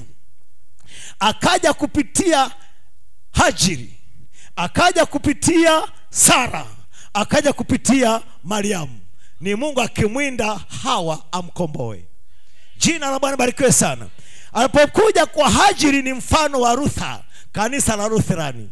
Mnampenda Bwana Yesu Kristo. Alipokuwa na Hawa kule nyuma, Hawa ilikuwa alete watoto wa Mungu kwa neno la Mungu, kwa kuamini tu. Na huyo ni kanisa la kwanza la Pentekoste. Ilikuwa lilete watoto wa Mungu kwa kujazwa na Roho wa Bwana, kwa kuzaliwa na Roho wa Mungu. Ilikuwa bado kanisa halijachukuliwa kama mke kwenda utukufuni. Ilikuwa liko pale kama mchumba wa Yesu. Lilidumu safi kwa muda kitambo, kama Mariamu alivyodumu, na maanisha kama Hawa alivyodumu msafi kwa kitambo. Paka na maanisha Hawa, sawa? Hawa alivyodumu kwa kitambo pale Edeni akiwa msafi, mpaka alipokutana kwenye baraza fulani la kidini pamoja na nyoka. Shetani kwa njia ya utu wa nyoka, kwa njia ya mnyama na maanisha, akaingiza wazo la theolojia, akaingiza wazo la kibinadamu, akaleta madhara. Kutoka huyu mwanamke aliyekuwa anaitwa Adamu akawa Hawa, mama wa wote. Kanisa la Pentekoste liliitwa Wakristo hapo kwanza Antiokia, likiitwa jina la mume wake. Lilidumu kwa kitambo likiwa safi mpaka lipokutana na nyoka kwa njia Konstantino kwenye baraza la Nikea. Na Konstantino, shetani akatongoza kanisa kupitia Konstantino na akalitia mimba kanisa, na kanisa likaitwa Katoliki, mama wa wote. Hawa mama wa wote, Katoliki mama wa wote. Na Hawa alipofanyika mama wa wote, Mungu akaanza kutafuta njia ya kumkomboa Hawa. Ndipo akapitia Hajiri akamleta Ishmaeli, bado ina mashaka. Ndipo Mungu akaanza kukomboa kanisa kupitia Martin Luther baada na ubatizo wa utatu. Lakini hata hivyo amekuja mwenye haki wangu ataishi kwa imani. Maana Ishmaeli manake Mungu amesikia haja ya kuwa na mtoto kwa Ibrahimu. Neno Ishmaeli Mungu amesikia. Kwa tukapata kanisa Lutheran angarau lina kauvuvio kidogo kutoka Katoliki. Kwa hiyo akapitia Mungu, akapitia Sara, mwanamke wa kawaida, na huku mbele akapitia John Wesley, kanisa la Methodisti, kutakaswa. Ikamleta mtu kidogo ambaye yuko vizuri lakini amezaliwa kimwili, anaitwa Isaka. Bado hajaja yule anayekusudiwa, lakini huyu ni mfano wake. Na tukapata utakaso mpaka wanaanguka kanisani wanapepea kama wamezimia, lakini bado kitu halisi. Jina la Bwana barikiwe sana. Ndipo Mungu akasonga mbele na kanisa na mwanamke wa kawaida mpaka akampata Mariamu. Amen. Mariamu aliyeishi Nazareti, mji muovu kuliko miji yote. Mpaka anasema jambo jema litatoka Nazareti, jambo jema litatoka kizazi hiki. Hii ni Nazareti, tena mji mchafu, wakati mchafu, wakati mbaya kuliko nyakati zote. Akampata binti wa miaka 16-18. Huyu binti akapewa ujumbe mkubwa kuliko wanawake wote waliowahi kuja. Kanisa la mwisho hili limepewa ujumbe mkubwa kuliko nyakati zote. Nini? Mjumbe wa ajabu kutoka mbinguni, Gabrieli. Umuonapo Gabrieli ni tukio kubwa linatendeka. Na kizazi hiki kimetumiwa Gabrieli akiwa amevaa mwili wa Branham, yule malaika ambaye amesema yule malaika naye nijia, akiwa ananena ndani ya Branham, akilisalimia kanisa tena. Na leo amelisalimia, amelipa ujumbe mkubwa. Ahadi yenyewe kwa mwanamke Mariamu ilikuwa ahadi ni Mungu mwenyewe kufanyika mwili. Na ahadi yenyewe kizazi hiki ni Mungu amefanyika mwili tena. Jina la Bwana barikiwe sana. Mnampenda Bwana Yesu Kristo. Haleluya. Na Mariamu huyu mdogo, bila mahali pa kuangalia na kuigilizia, hajatokea mwanamke amepata mimba bila mwanaume. Ilikuwa yeye hata hajawezi kuona mfano popote. Ni neno mpya kabisa, hajawahi kupata popote mwanamke amepata mtoto bila mume. Lakini akalipokea kwa imani, iwe kwangu kama ulivyosema. Tumepewa ufunuo hatujawahi kupata kokote, kwamba Mungu kabla hajaitwa Mungu alikuwa nani, ndio tunapokea leo. Kwamba Edeni walikula nini, ndio tunapata leo. Amen. Siri zote kubwa ambazo hakuna nabii amesema hata pa kuigilizia hapapo, leo tunapata. Mariamu akapokea kitu ambacho hakuna mwanamke mwingine amepokea, na akakubali, na mimba ikatendeka, ikafanyika, na akazaa neno la Mungu kamili. Lilizaliwa neno la Mungu kamili lililovaa mwili. Kanisa, Mariamu akawa amekombolewa kutoka Hawa akawa Mariamu. Mlijua Mariamu ni ukombozi wa Hawa? Nabii ametuambia kwamba Mariamu ni Mungu akimkomboa Hawa sawa sawa na ahadi yake. Nitakuja nikomeshe hicho kilichokutendea hivi, kimekutenda jeuri hivi, lakini nakuahidi nitakuja. Utakuwa na mzao, nitakuletea mzao. Mwanamke, utapata mzao bila mwanaume. Ndio maana Waislamu wananena vizuri Isa bin Maryam. Yesu ubini wake ni Mariamu, hana ubini duniani. Ukimwita kibinadamu jina lake Yesu na ubini Mariamu. Kwa lugha nyingine kidunia ndio kama baba. Na hiyo ahadi natimia, mama nitakupa mzao. Hebu niulize, mwanamke ana uzao? Mbona Biblia imeahidi mwanamke atakuwa na uzao? Uzao wa mwanamke ni nani kama sio Yesu? Ni nani duniani amezaliwa hana baba wa kibinadamu ila mama huyo huyo? Ni Yesu. Yesu alikuwa na mama na ndio baba huyo huyo ukichukua kibinadamu. Kwa maana hana baba wa dunia ambaye labda alikuwa na mahusiano na Mariamu kaja. La, zaidi ya Roho Mtakatifu, zaidi ya neno la Mungu. Hata lidadisi na kuweja asema Roho wa Bwana atakujia na nguvu za aliye juu zitakufunika kama kivuli. Hicho kitakachozaliwa kitaitwa mwana wa aliye juu. Kwa hiyo mwanamke akapokea mimba bila mwanaume wa kibinadamu. Na ikampa wakati mgumu kujitetea. Hivi dada wazia dada uko hapo, ni binti, huna mambo ya kijinga, ulishajitunza usichana wako, ghafla uko mjamzito. Unajua Mungu atakuwa amekupa mtihani mkubwa sana. Ukieleza maelezo nani atakuamini? Jamani, mimi nilikuwa nimekaa tu hivi, kitu cheupe kikanitokea, kikanizungumzia. Baada ya muda naona niko hivi. Sasa hata kudanganya hujui. Kwa mnataka kumdanganya nani? Unatufanya sisi wote ni watoto, ni wajinga. Hebu watakuchalaza useme vizuri. Hata ukubane hivi na jamani, nawaeleza cha ukweli. Mariamu alimweleza mchumba wake, jamani mpenzi wangu, kuna kitu kinitokea juzi. Unajua baada ya ule ujumbe wa kuhani asubuhi ile, siku ile akatuhubiria jinsi ambavyo bikira atachukua mimba. Mimi halikutoka moyoni tangu tumetoka ibadani, linanizunguka tu. Nikawa nimechukua mtungi wangu kwenda mtoni, bado likawa linanisumbua, ninalitafakari. Narudi nyumbani nataka kutoa mtungi, nashangaa kuangalia hivi mtu mweupe ametoka kwenye nuru, ananiambia simama nikueleze. Na bana anasema, aliposema salamu Mariamu, alikuwa anasema simama nikueleze. Simama, hiyo salamu ilikuwa ni kumsimamisha. Hebu tulia.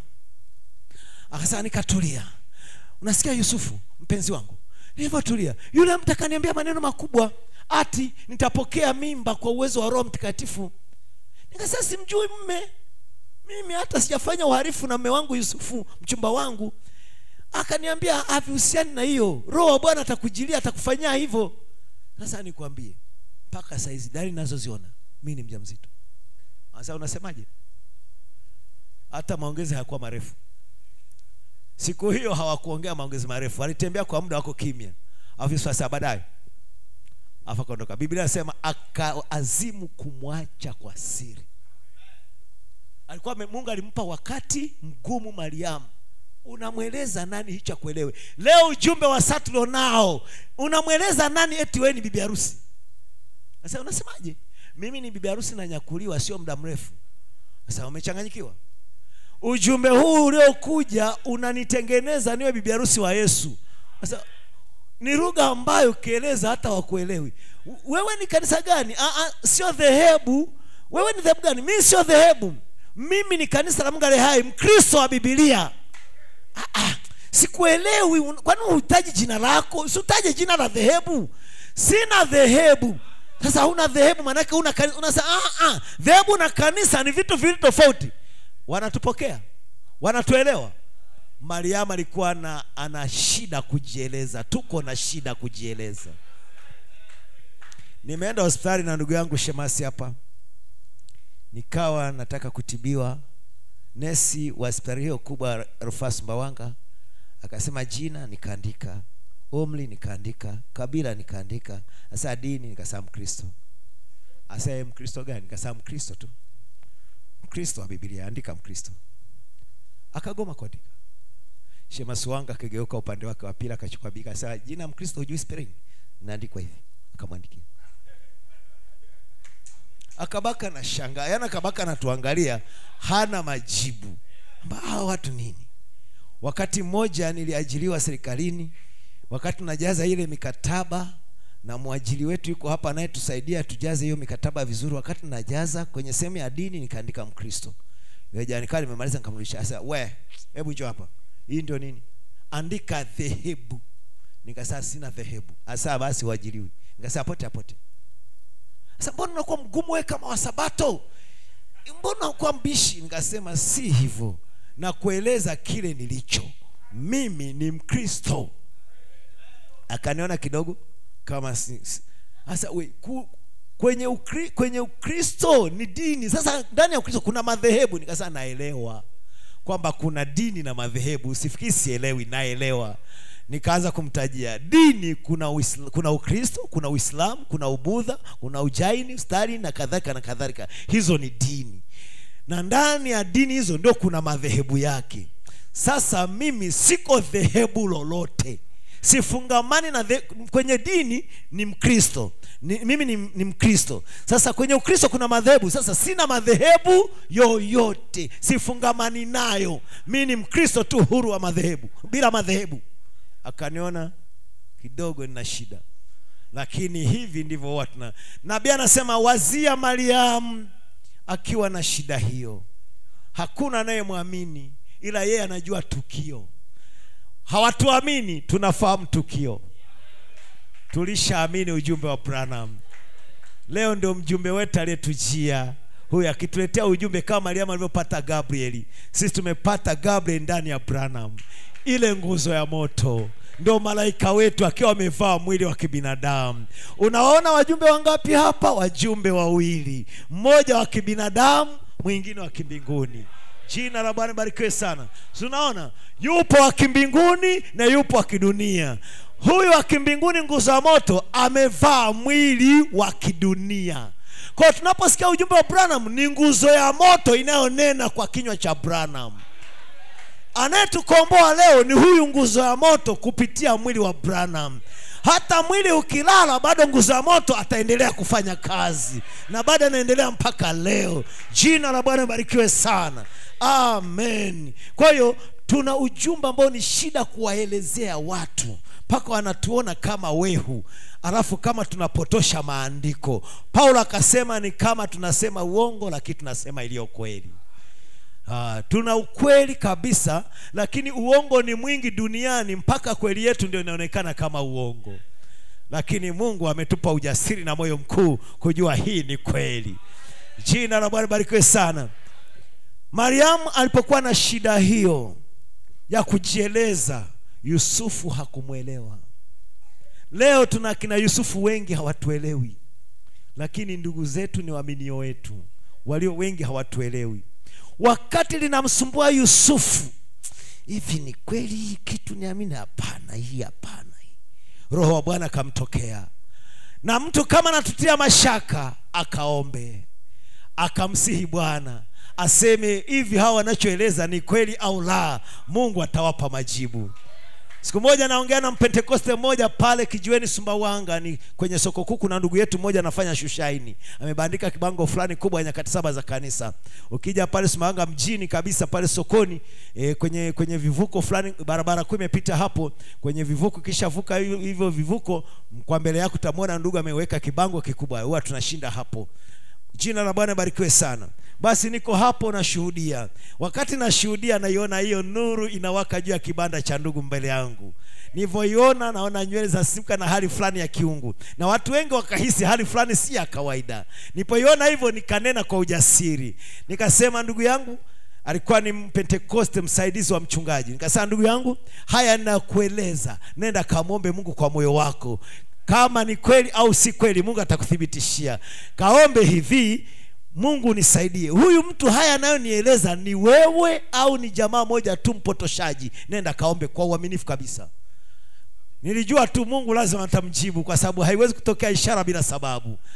Tukaachana naye na nikawa nimelisahau hivyo. Siku moja niko kwenye kabiashara kangu, naona huyu ndugu wa shushaini pamoja na yule mtu wako wamenifuata. Yule ndio asema Bwana kubariki mchungaji. Kasema amina. Sasa huyu jamaa anataka kuongea na wewe.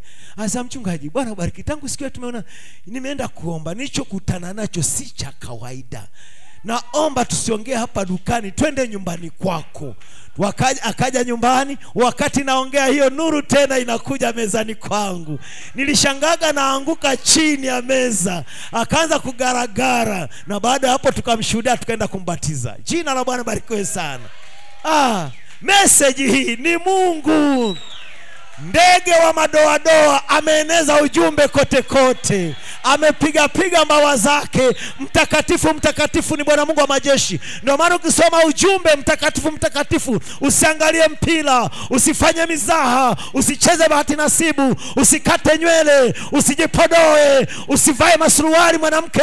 Ndugu, uwe vizuri, uwe mwaminifu. Ni mtakatifu mtakatifu mtakatifu mtakatifu kwa Bwana, mtakatifu mtakatifu mtakatifu kwa Bwana.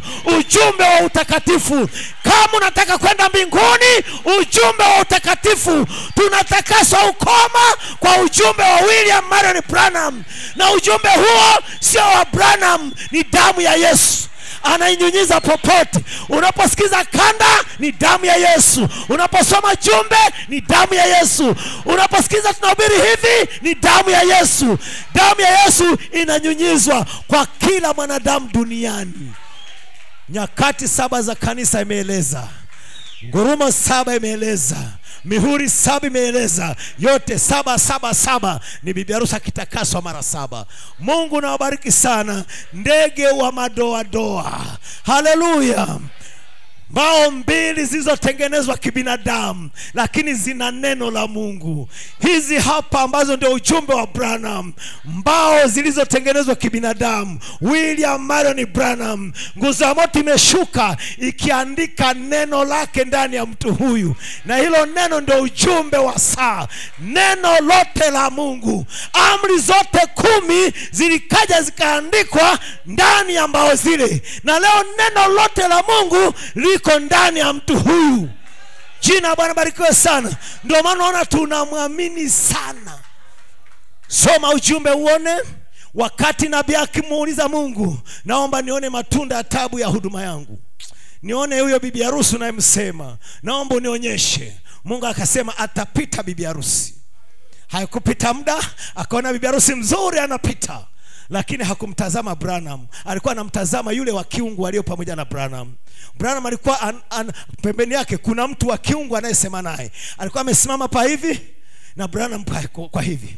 Sasa bibi harusi yule wa kwanza alipotembea, alikuwa anamwangalia yule mtu wa mbinguni, hakumwangalia Branham.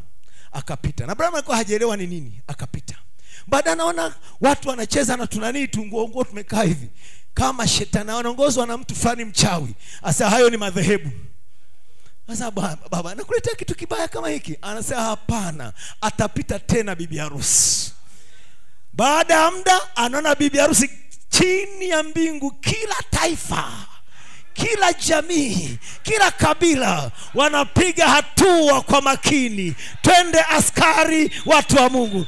Wote walikuwa wamegeuza nyuso zao kumwangalia Branham. Walikuwa wanamwangalia Branham. Ni Branham tu ndio wanamwangalia. Kwa nini wa kwanza walimwangalia wa mbinguni? Kanisa la kwanza lilikuwa na mjumbe Yesu. Kanisa la kwanza mjumbe wao ni Yesu. Kanisa la mwisho mjumbe wao Branham. Amen. Mnampenda Bwana Yesu Kristo. Haleluya, haleluya. Naweza kuona Yesu akiweka unabii katika kufufuka kwake. Wakati Yesu amefufuka, asubuhi ya Pasaka mashariki, jua likichomoza, Yesu alifufuka akiwa na mwili wake ule ule, na nywele zake zile zile, akiwa na nguo zake zile zile. Akawatokea wanawake asubuhi, akawaambieni ndugu zangu, nimewatangulia Galilaya. Alikuwa Yesu halisi. Yesu halisi. Haleluya. Hapo nyuma kidogo, mama yake alikuwa hakulala jana. Baada ya kuona mtoto wake anatendwa jeuri mbele za watu wote, akifanywa unyama, na Bwana Mariamu hakulala. mwanae wa pekee, wamemfanya ujeuri na kumuua hadharani kinyama. Alikuwa hajapata nafasi kumpaka mafuta ya maziko kama heshima ya mwisho ya mama. Asa jioni hiyo ikabidi warudi kutafuta madukani mafuta ya kumpaka maiti wao, sawa sawa na desturi za Kiyahudi. Wakina mama wanamfuata mama aliyefiwa, wanambeba huku na huku mikononi, maana hana nguvu. Mwanae wa pekee jana wamemuua. Mariamu anahangaika, anamjua yeye ni nani, ni kiumbe cha kimbinguni ambacho kimekuja kimbinguni. Alikuwa anamuelewa ni nani. Wakanunua mafuta ya bei kabisa. Kesho yake akawaambia, mnisindikize asubuhi na mapema siku ya kwanza ya juma, kabla jua haijachomoza, tukampake mafuta. Wakati wanatembea wakaanza kuwaza njiani, nani atatuondolea ile jiwe, nani atatuondolea jiwe. Kuna pambazuka, kabla hajafika jua limechomoza, wanakuta jiwe limeshaondolewa. Wakachanganyikiwa, tafuta hamna, sanda tupu. Wafanye nini? Si wafanye nini? Mariamu akaanza kulia, akainama. Akazae, Mungu nisaidie, sina nguvu za kutosha, hata mwanangu sasa tamaiti sioni, unanimaliza sasa Mungu. Sasa nafanyeje hapa? Na mafuta ameshika kibweta mkononi, nafanyeje sasa Bwana? Akasikia Mariam, hakujali, akajua ni mlinzi wa bustani. Mariam, azawe mtu we, hakukukia hata kumuona, amegeuza nyuso zake kwenye kaburi, ndipo kana kuona huku nyuma, hata kuangalia kwa sababu amechoshwa na hali zote. Asa Mariam mara ya tatu, we mlinzi wa bustani, nionyeshe mmempeleka wapi bwana wangu. Kugeuka hivi anamuona ni yeye. Wakati unavunjika moyo, wakati umeomba vya kuchosha, wakati huna hali nzuri na kila kitu kumekutia tamaa, yeye huja katika dakika za mwisho. Wakati umevunjika moyo, yeye hujitokeza, ndio tabia yake. Haleluya. Akawatokea na kina mama wengine, kina Magdalena na kadhalika. Asa kawaambieni, ndugu zangu, nimewatangulia Galilaya, akiwa na sura hii. Wakaenda kina mama kutoa ushuhuda jinsi walivyomuona na alivyowatokea. Hawakuamini vizuri. Sasa ametokea Bwana na sana tangaza Galilaya. Hakuna alienda Galilaya, walikuwa bado wana mashaka. Ikawa saa 6, ikawa saa 9, ikawa jioni saa 9 kuelekea saa 10, wakavunjika mioyo. Tangu Yesu atokee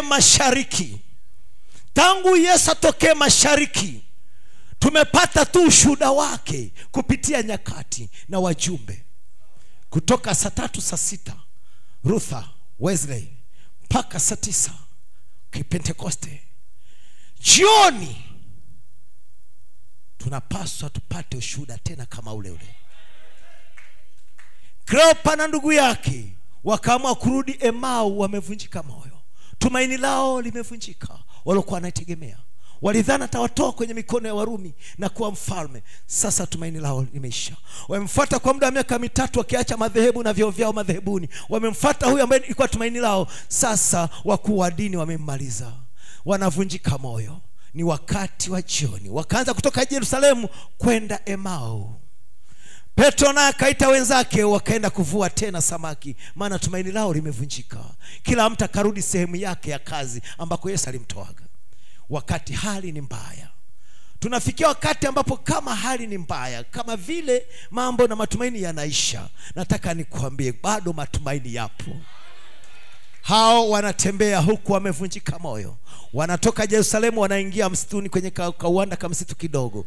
Sasa Bwana, mimi huyu jamani kwa nishamwamini. Unaona jinsi alivyomfua yule mtoto wa mjane pekee, alimwambia tu simamisha jeneza vijana, asa binti kijana amka, kaamka. Unaona pale kwa hilo, huyu jamaa mimi nilikuwa namwamini. Hata sikujua kwamba atamuua, nijua tu atachenga. Jamani, akatokea mtu fulani mwenye sura ya ndugu, William Marion Branham. Najua hutanielewa vizuri, lakini utanielewa tu. Alikuwa na sura ya ndugu. Asubuhi ya mashariki alikuwa na sura ya kimashariki. Asubuhi alitokea kina mama sehemu ya kanisa, aliwatokea akiwa na sura ya kimashariki. Jioni akatokea na sura ya kimagharibi. Ndio maana walimkunjia nyuso, wakasema wewe ni nani? Hujui yaliyotokea Yerusalemu? Kwa sababu Yesu alikuwa anamfahamu, lakini yule aliyewatokea alikuwa ni mtu tu.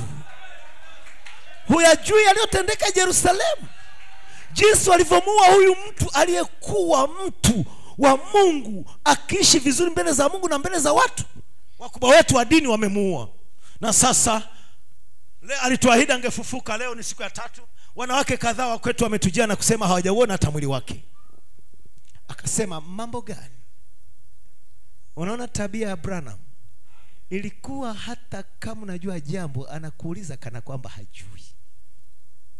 Hata ile nguzo ya moto imemtokea, ile nuru, wingu jeupe imetokea kule mlimani pale, Sheri wanamuuliza tuliona nini? Akasema ni kitu gani mlinachosema? Kama vile hajui. Branham alikuwa anauliza hivyo. Branham anaweza kujificha mahali fulani kwenye ndoa, asikie wanavyoishi, alafu hata wanagombana nasikia, baadaye anaingia hodi. Huyu mwenye tabia ambaye anaweza kauliza kitu na huko anafahamu, anataka usikie unasemaje. Nabii amekuja na tabia ile ile, haikuwa yeye, ilikuwa ni Kristo ndani yake. Akasema mambo gani? Wakaanza kumuelezea. Akasema enyi wenye shingo ngumu, msioamini yote manabii walioandika. Haikumpasa Kristo kutendewa hivi na hivi?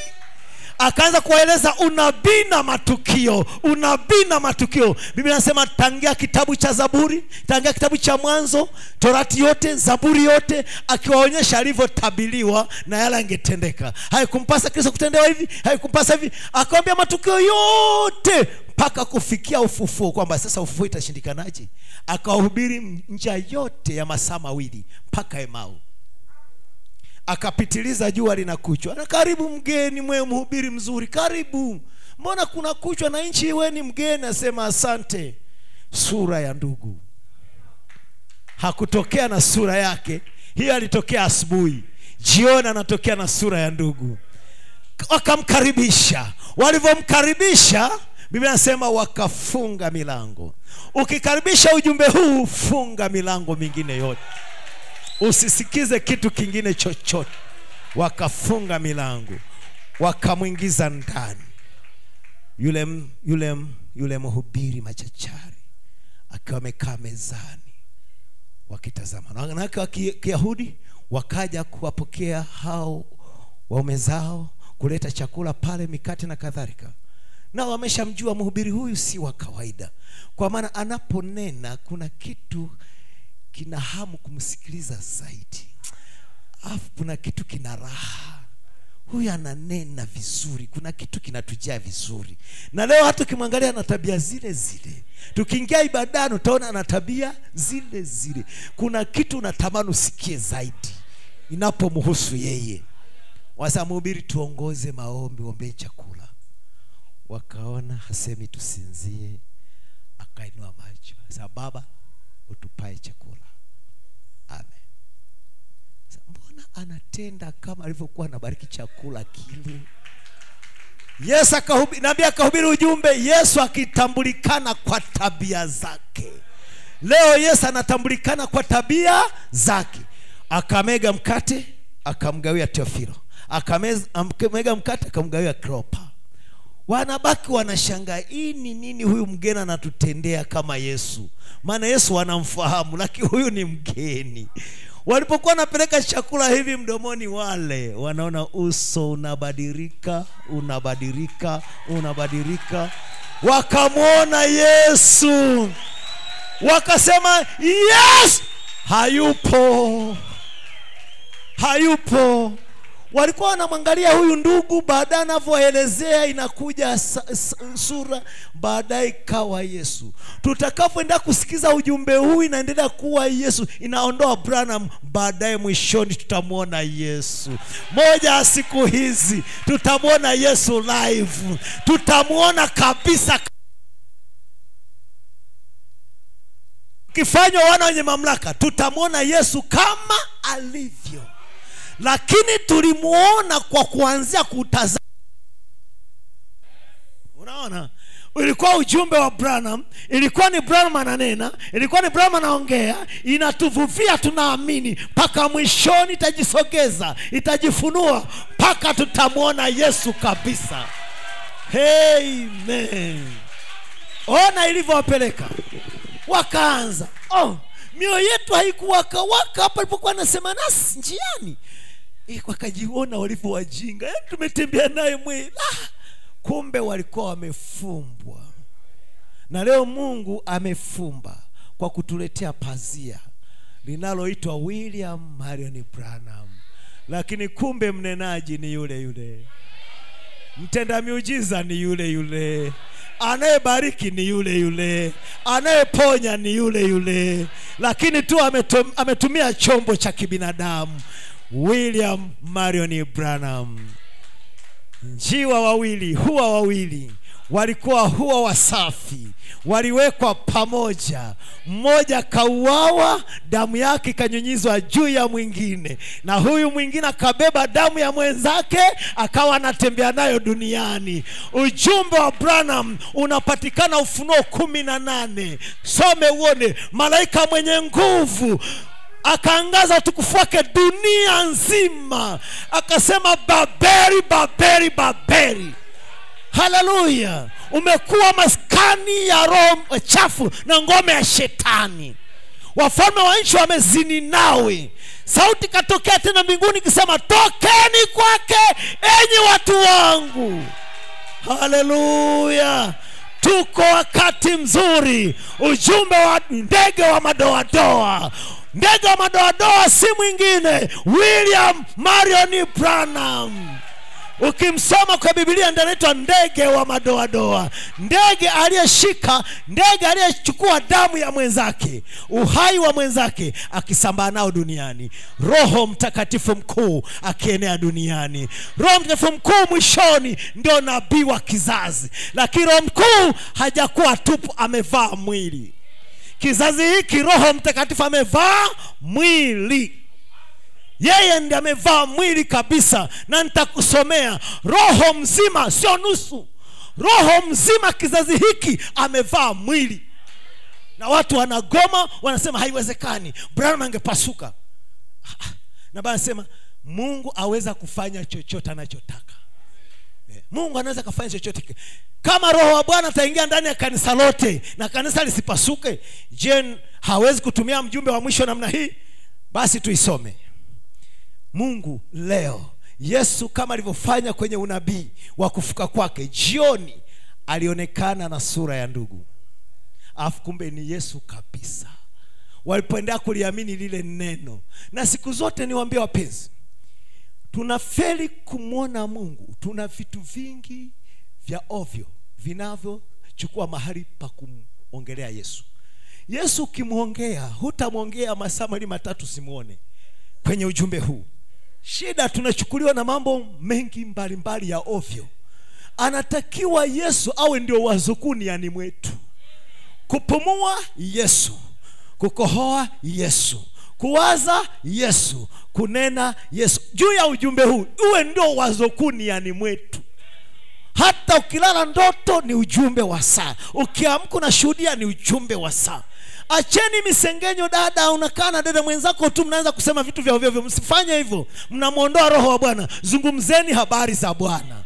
Basi piga magoti, zungumza naye. Unaosha vyombo, zungumza naye. Unatembea barabarani, unaona hakuna watu, mwambie Bwana, ni mazingira hayaniruhusu kufumba macho, nitakuwa na kuomba huku natembea. Na kupenda Bwana Yesu. Wajua wewe ni hivyo ndivyo anavyotaka. Yeye ndio mpenzi wetu, yeye ndio rafiki yetu, yeye ndio baba yetu, yeye ndio kila kitu. Zungumzeni habari zake mara kwa mara. Ukiwa ofisini, unapotaka kufungua kompyuta yako na laptop yako, mwambie na kupenda Bwana Yesu, niko hapa kazini, naomba uniongoze, niweke mahesabu vizuri na mambo na program vizuri, nisikosee. Ukiwa shambani unalima, mwambie niongoze shambani, nisaidie Bwana, nipe matunda katika kazi ya mikono yangu. Ukiwa sokoni, mweleze kabla hujafungua hicho kibanda chako, wakati kabla mteja hajaja funga, mwambie nakushukuru Bwana, wewe ndio tupae kila kitu, naomba ulete wateja, wewe ndio kila kitu changu. Wengine wanaweka vizimba, wanaweka madawa, wanaweka wachawi, wanayasia maji ya upako.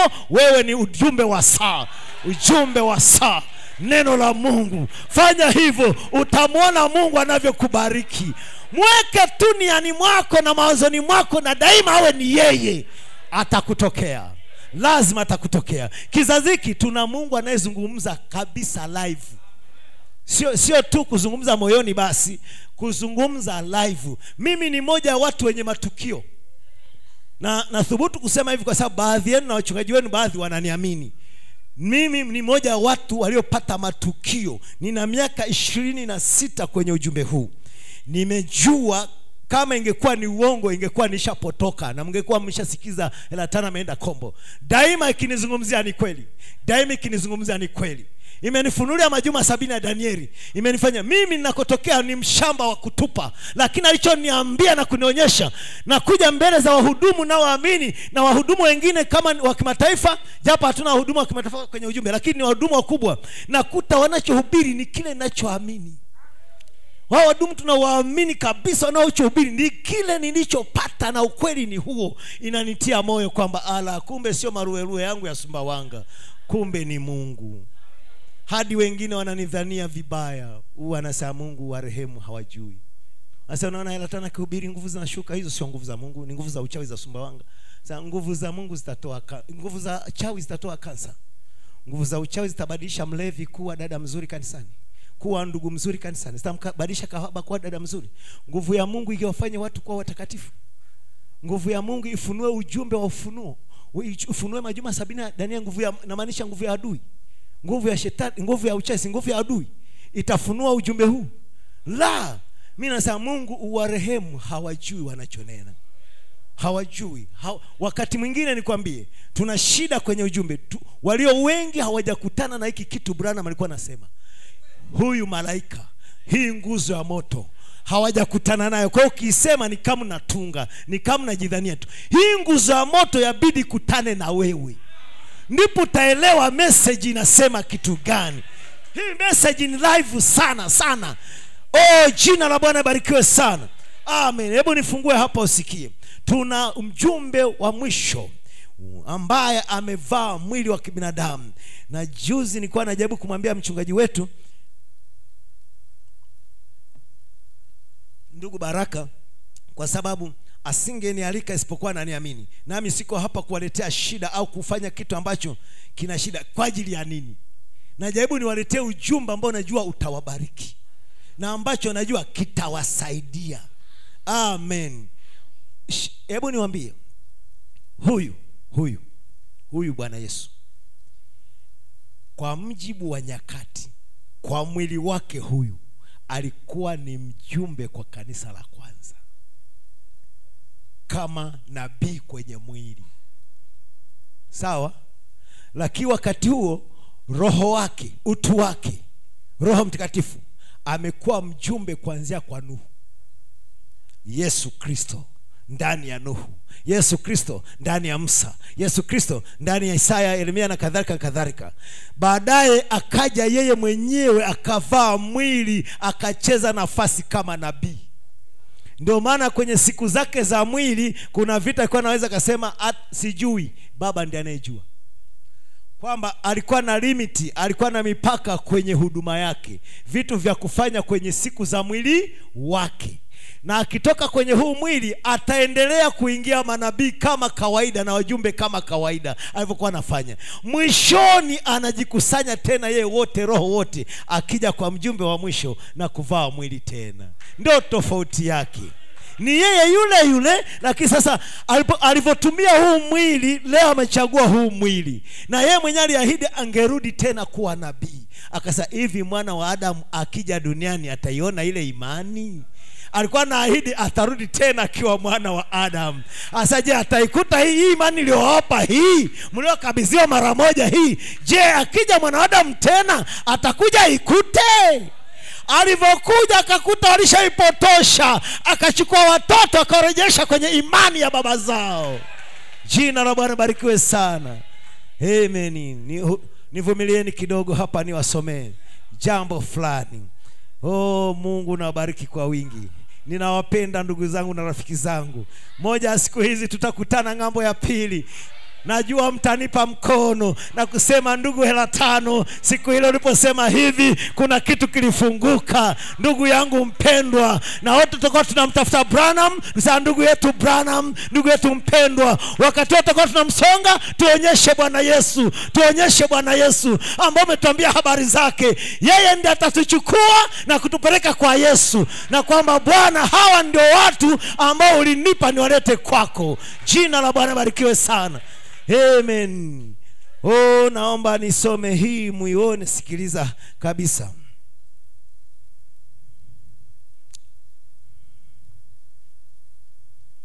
Hii hapa kwenye ujumbe wa kukata tamaa, aya ya 21. Amina. Mnampenda Bwana Yesu Kristo? Amen. Aya 21 pale kwenye sehemu B, kuna sehemu A na sehemu B. Aya 21, kukata tamaa. Anasema, na sasa Roho Mtakatifu mzima, sio nusu. Na sasa Roho Mtakatifu mzima analizuru kanisa akijifanya Mungu katika mwili wa mwanadamu. Hii hapa. Roho Mtakatifu mzima analizuru kanisa, analitembelea kanisa akijifanya Mungu katika mwili wa mwanadamu. Kama sio ujumbe wa Malaki 4 ni nini? Hiyo ndio ishara kuu ya wana wa Mungu. Hiyo ndio ishara kuu ya uzao wa Ibrahimu. Ibrahimu aliona ishara nyingi, lakini ishara ya mwisho ni Mungu aliyevaa mwili akiketi chini ya mti mwaroni, akila nyama, akinywa na maziwa, akila na mkate. Mungu wa mbinguni alishuka akatembea kwenye mwili wa kibinadamu, akala na nyama. Kama kuna mtu hapa hali nyama, tumuombee, maana ni mapepo yanayokataza kula nyama. Tumuombee ale nyama, maana Mungu ameshuka kala nyama. Kwa hiyo kama huli nyama, ni hizo ni pepo. Na Biblia inasema mapepo ndio yanakatazaga watu wasile vyakula fulani. Hayo ni mapepo. Lakini wenye imani, wenye kuijua hiyo kweli, wanakula vyote. Jina la Bwana barikiwe sana. Mungu akaja kwa uzao wa Ibrahimu wa kimwili kwa Wayahudi akiwa amevaa mwili, akaitwa Bwana Yesu Kristo. Akala, akanywa, akapambanua, akaahidi angerudi tena. Mtatamani kuziona siku moja ya mwana wa Adamu, sione. Wataambia, tazameni kule, msiende. Tazama huko, msiende. Yuko nyumbani, msitoke mlipo. Wakasema, tuwe wapi Bwana? Akasema, ulipo mzoga ndipo tai watakusanyika. Alafu akamaliza akasema, kama ilivyokuwa siku za Sodoma, ndivyo atakavyofunuliwa mwana wa Adamu. Kwamba angejifunua tena. Ndio maana amekuja sasa leo. Hatumii huu mwili. Huu mwili ulikuwa kwa ajili ya kumkomboa mwanadamu. Sasa umekuja ukamkomboa mwanadamu huyu. Kwa kuwa amekombolewa, leo Mungu anapokuja kizazi hiki, hatumii mwili ule aliomtokea Ibrahimu, aliounena kwenye mavumbi kuleta element 16. Hatumii mwili uliozaliwa kibikira. Leo anatumia mwili alioukomboa. Ana uazima kwamba hakuna haja. Siku zile nitumia ule mwili kwa sababu mlikuwa mnatakaswa chini ya damu ya kondoo. Kwa hiyo nisingeingia wote ndani ya mili yenu kwa sababu mlikuwa hamjatakaswa. Nikaja na mwili tu ninaoita kwenye mavumbi. Nikaja na mwili mara ya pili wa kuwatakasa, ili niwe sasa na uhuru wa kuwaingia. Na nikaenda Kalvari nikalipa deni. Kwa hiyo nikazivunja kazi za shetani kwenye mili yenu. Kwa nina haki sasa ya kuingia mimi wote, ili nihubiri ujumbe wangu wa mwisho kwa bibi harusi wangu. Jina la Bwana barikiwe sana. Mnampenda?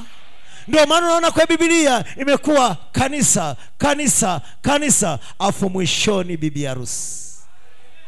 Kumekuwa na wanawake, wanawake, wanawake, afu mwishoni yule wa mwisho ana sifa za bibi harusi. Mtakumbuka kwenye, kama Mungu atanipa ujumbe huo wakati mmoja, kama atanipa hivyo naweza kuwahubiria hiyo. Boaz akienda shambani kwake, bwana wa mavuno. Kule shambani kulikuwa na mkuu wa wavunaji anayesimamia wavunaji wote kwenye shamba la Boaz. Yule mkuu wa wavunaji wote ndiye alikuwa anajua ni nani ameajiriwa kwenye shamba la Boaz. Biblia inasema wakao wanavuna. Kule mwishoni kabisa ndio kulikuwa na binti mmoja wa Kimoabu aliyetoka Moabu akiwa na Naomi. Yuko nyuma ya wavunaji wa Boaz. Yeye yuko mwishoni. Kule mwishoni kabisa wenzake wametangulia. Nyakati zote 6 zimetangulia. Huyu wa mwishoni huyu wa mwishoni yuko pembeni kabisa huku. Ndio Boaz alipofika pale akasema mkuu wa wavunaji, yule binti wa nani?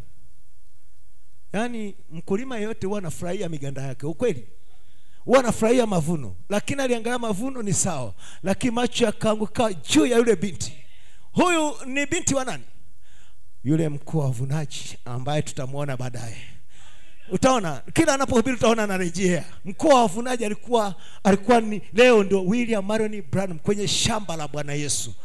Akaanza kumwelezea, bwana, huyu ndio binti aliyetoka Moabu pamoja na Naomi. Huyu iko mmoja mbili. Akamwelezea, nimesikia habari zake. Akafika kwa binti mwenyewe. Binti, nashukuru kwamba umekuja, umeangukea kwenye shamba la mtu kama mimi.